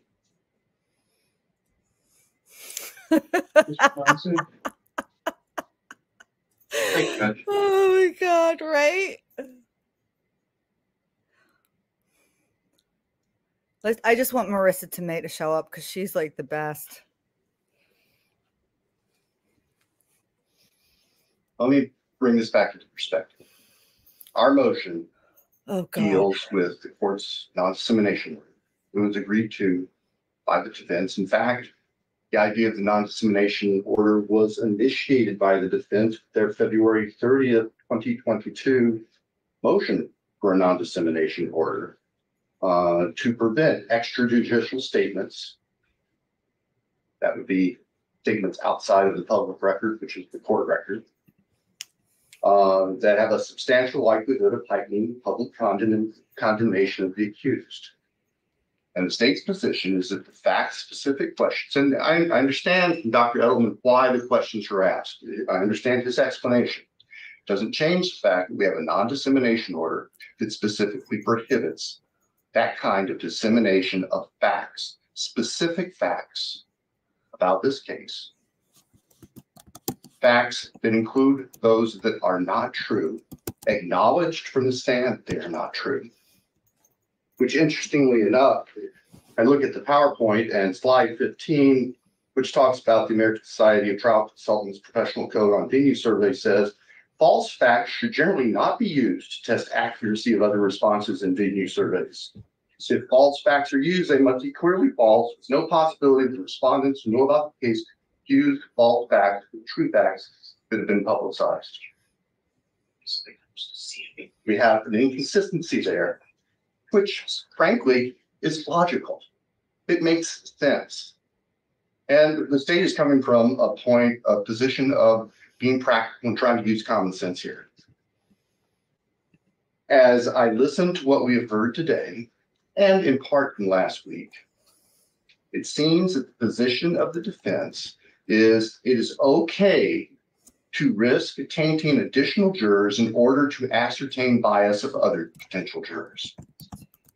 And I'm not sure that's the way this court should do business. If we accept what the defense is suggesting at this point, and again, we are not arguing venue today, and so I'm not going to try to get into all these numbers and all those sorts of things. We'll save those for another day. But if we were to accept that we have perhaps on one issue 20% of the jury pool statistically available, well, that's more than enough people to select a jury from. So it's not nearly as overwhelmingly compelling as I think is being suggested here. I want to be clear again. Ms. Massoth used the word nefarious several times, suggesting the defense was, or that the state was accusing the defense of being nefarious. And sure not, Your Honor. I am not suggesting that there was any ill will or motive by anybody over here. What we are suggesting and what we believe that the record shows is that this court issued a specific order prohibiting the dissemination of specific types of information, including the identity or nature of evidence expected to be presented, including the performance results of the examination or test. There's no question that those 9 questions included violations of the court's no contact order. That's what we're here about. And apparently there was some miscommunication or misunderstanding about the integrity or the importance of the non-dissemination order. It sounds like today that maybe because these types of surveys are common nationwide, then the non-dissemination order really doesn't matter, which is a little disconcerting, but I don't care about what happens anywhere else. All I care about is what happens in Latah County, in this court. It's far above my pay grade to go and analyze what happens in a big city or some other part of the country. I know Latah County. That's where my interests are. That's where our interests are here.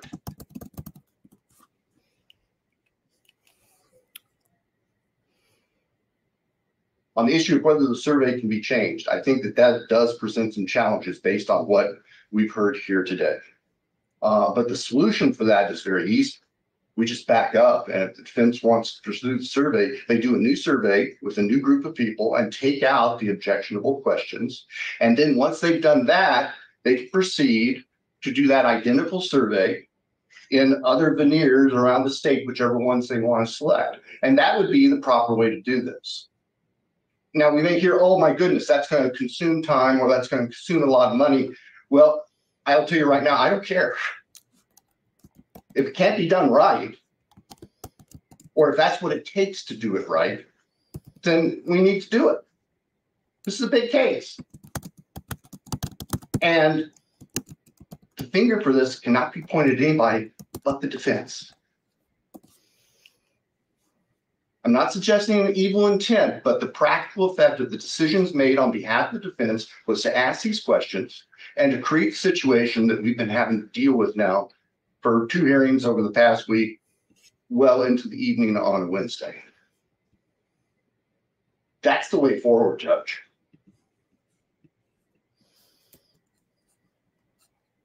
Thanks.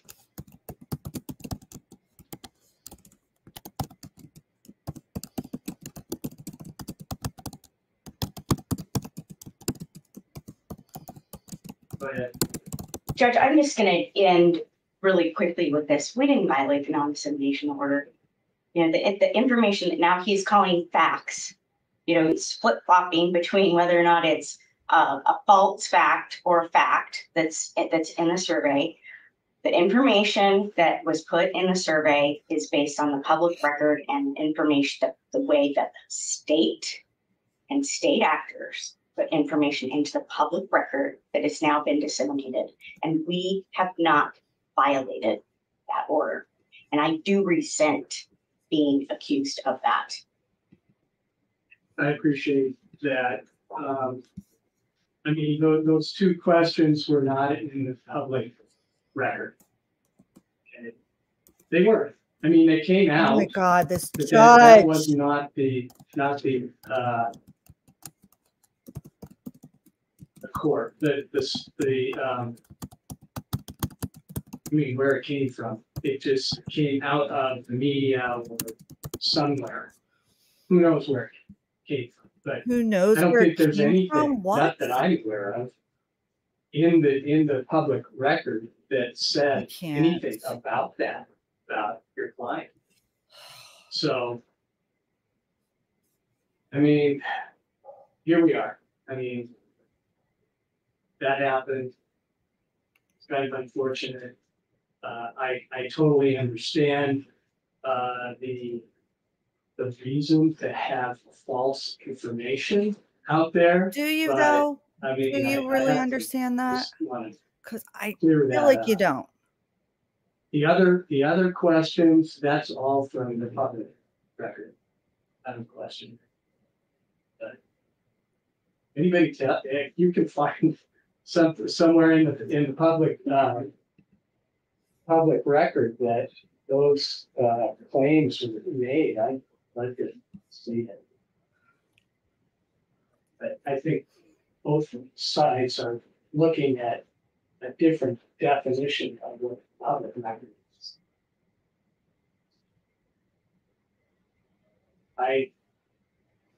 Yeah, right, Leslie? It's the public record from the case. So that aside, I appreciate the testimony. I feel like the judge could do this, honestly. I think it's a challenging. He really feels like a issue, beavis to me, but I'm not set on that just yet. Struggle through. You guys can give me some input. And I understand that there's some urgency to get that out, so I'll do my best. Probably not going to be this week. So, anything else we need to talk about? Ms. Taylor? Your Honor, just the logistics of the court's decision is yet to come. We can't continue the surveys.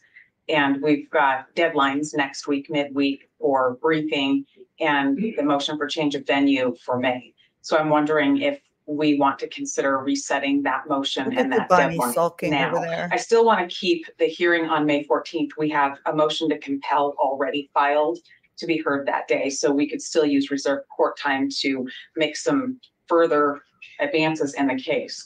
But I'm concerned about being properly prepared for the change of venue, waiting for the decision, especially if we're allowed to continue with work. Sure. And I told you last week that I would give you more time. I won't be fair.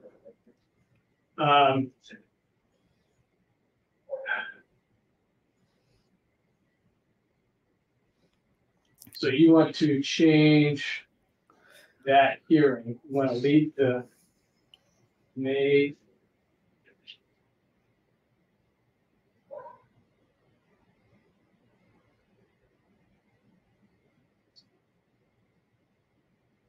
We're set on May 14 at 1:30. We have. You want to keep that for the motion to compel? Yes, please. But you want to move out the hearing on change of venue? I believe that's the only prudent thing to do at this time.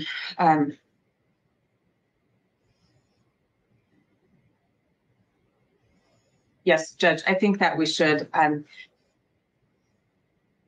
based on some availability of team members and experts. You can really see the difference in skill level now. We're not ready, or we won't have the team available until the 4th week of June for all of the people that are necessary. I'm just saying that other woman. You want to just wait and just talk to each other. Is really excellent. You know, just that hearing. And he's fortunate to have her. Judge, I don't think we're gonna have an agreement on the change of venue issue. If I thought we could come to an agreement on that, I'd say yes, let's not set one, let's talk. Oh, no, I'm not suggesting that you would agree on agreement on change of venue. I just mean changing the hearing, the date. Your Honor, we would suggest the last week of June, and if the prosecutor's ready to weigh in on that and the court's ready, we'd prefer to get a date now. Okay. Mr. Thompson, what are your thoughts? Yeah, I think it would be appropriate to reset the dates, and really what's going to drive this in part, well, in large part, will be Your Honor's decision on what we've been talking about today. But I think it may be prudent for the court it would be prudent for the court to vacate the hearing on a motion for change of venue and prepare to reset a briefing schedule and a hearing date on the motion for change of venue to a reasonable future time. Okay. To allow the parties to react to whatever the court's decision may be. And I don't want the court to feel pressured on the timing of its decision. I'd rather take the time to do it He's right. letting the judge know he shouldn't feel than to rush pressured. things Isn't and that, just that's real big of bollock you, it all Bill. up. That's great. Well, I won't rush it. I agree, and I will Leslie. feel the I pressure. agree. You really needed Appreciate that. that, Don. Because that last how about we was set this for ridiculous. 1/3? We'll vacate the hearing on change of venue and reset it for January 27. That's a Thursday, which seems to be a good day for this generally, except today. What did I say? June. Sorry. Your Honor, It's a long day. June 27. I thought you said the end of June, right? June 27 is perfect. I am thinking though that we should maybe schedule for a full day. We estimated an hour for this and we're well beyond that now, and we anticipate testimony. Ooh, testimony. Interesting. Oh, I see that question you just said. The other 3 DNA It's 10 profiles. o'clock. Yeah. Will that work? It will, thank you. Okay. I'm just really happy that you got. What do you think, Leslie? Massoth is good, right? That work for you, Mr. Thompson? Yes, sir. We are available that day. At least those of we who were right Feel here. better that Okay. he's on the And team, that right? includes Ms. Jennings. And hopefully Ms. Beatty and Mr. Well, I'm going to ask them next, and then I'm going to go to Ms. Massoth. I'm good. Okay, great. Right? Okay. Mr. Nye and Ms. Beatty. Yes, Your Honor, that date and time works for us as well. Oh my gosh, I Okay, feel like the perfect. guys in the Okay, room. 10 Like, o'clock, get out of here. June 27.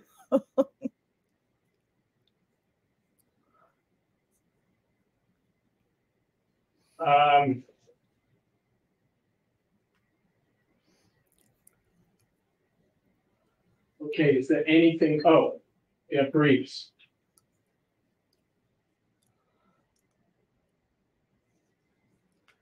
What do you think? Oh, Ms. Leslie, Taylor? that's okay. I mean, I know you can't know We've until been I hanging out give for you a hours. decision. I mean, I So- appreciate it. I really do. Your Honor, the briefing schedule that the court gave us was You guys roughly are about awesome. a month prior to the I hearing. hear you, Sip. We could try that, but if the court's Sip, decision takes you, a do you while, know who and the if we want bailiff to is, do, if we're John? allowed to finish our surveys, then we might have to have some time to do a supplemental. Sure. I'll be flexible. about I did that. a video on who the bailiff was. Let's say. Good, Leslie. hypothetically, I that mean, we have Massoth is a more really good. You can surveys. check her out on your. I mean, you can then just we might Google her. even You don't have to watch push the it video I out. did, but if you That's Google her, you'd possible. see Yeah. Especially, she's good. Like Well- people would want to hire her to defend that. Like yeah. she's good. Mr. Edelman, Dr. Edelman told But me the that, bailiff, you know, it's you don't interesting to find out who necessarily that go to bailiff is that a takes them larger back to population that you jail. have to have a He's percent somebody cut. that we know, It's guys. just. And with, Yeah, I get it, Leslie. I think That bailiff method is a of former statistics. Moscow Police Department employee who was on the drug test. Your Honor, if we're allowed to finish what we started, we think from the time we could get it going, it would be 3 weeks. And then Dr. Edelman would need He a bit of did. time He had to a major assimilate drug the bust data in into a report. Potlatch, Idaho. You think, He's a if all informant, went well, that, confidential you could informant. have your briefs? or Yes, I'm whatever gonna other schedule a live for information by tomorrow. May I'll post it. 31st? Have a good night, Yes. Leslie. Yes, Your Honor, with a caveat, unless there's a long Caveat, delay. caveat, okay? If there's not a long delay in me knowing what we can do, yes. Okay, no need to get a little snarky there, Judge. What do you think for the state, maybe a deadline of June 14th? So he decided to transfer from MPD I think after his big bust, after Brian Ms. got Beatty is going to arrested. be handling those He venue decided issues. to How about we become ask her? a sheriff's Okay. bailiff. Ms. Beatty? So And Your it's- Honor, Mr. Nye and I will both be handling that, but that works for us. Okay, fantastic. Where's the voice coming from? The omnipotent voices? Who are those people? And then, maybe a you know what, reply Leslie? I'm by blanking on his freaking name. I feel bad now. June 20? He retired. I have it in one of the videos I did. Hold on, let me say. We can do that. Okay, Boy, that'll give you time to I'm gonna look see at if I all can that find it. before But the if hearing not, on June 27th. I'll look. I have a video. It says who's All right. guarding who's Thank you for guarding your the patience. defendant. Anything else, then we have to talk about this one motion. You said we'll put it at the end of the case, and the end of the day. Oh, the He's a former prosecutor's MPD. filing. Yes, I'll take a look at that. Yeah, I with have him. a video on Before I it. leave It the says courtroom, who's Your Honor. guarding the All right. defendant, Is there- and there's a picture of Brian and him on the cover. The issues that I And have I if go they're over it in the thing. redacted, then we'd have a stipulation. So I'll just show them what I was I talking mean, Let's see if we can do that. maybe it means Yeah. nothing, but You two can. Yes, sir. resolve that. To me, a Okay, coincidence anything else is- then? Ms. Taylor? No, Your Honor. And Mr. Thompson? a No, sir. coincidence. Thank you. Okay, thank you for everybody's endurance and have a good evening. Thank you. Any hot mic moments? Look at that judge's smile. Man, he's like, I think he is Beavis. Okay, guys. So, whoops. Let me go back over here. Stop sharing. So anybody that's still here, I got some ride and dies here. Guys, thanks so much for being here with the live stream with me. And I plan on doing all the live streams for the trial. And I appreciate you guys being here and chatting. And I'm going to do a live tomorrow. I'm going to schedule it so you'll see it. You'll see it on my page, however that comes up. And hopefully I'll see you guys tomorrow. So have a good night, everybody. Bye-bye.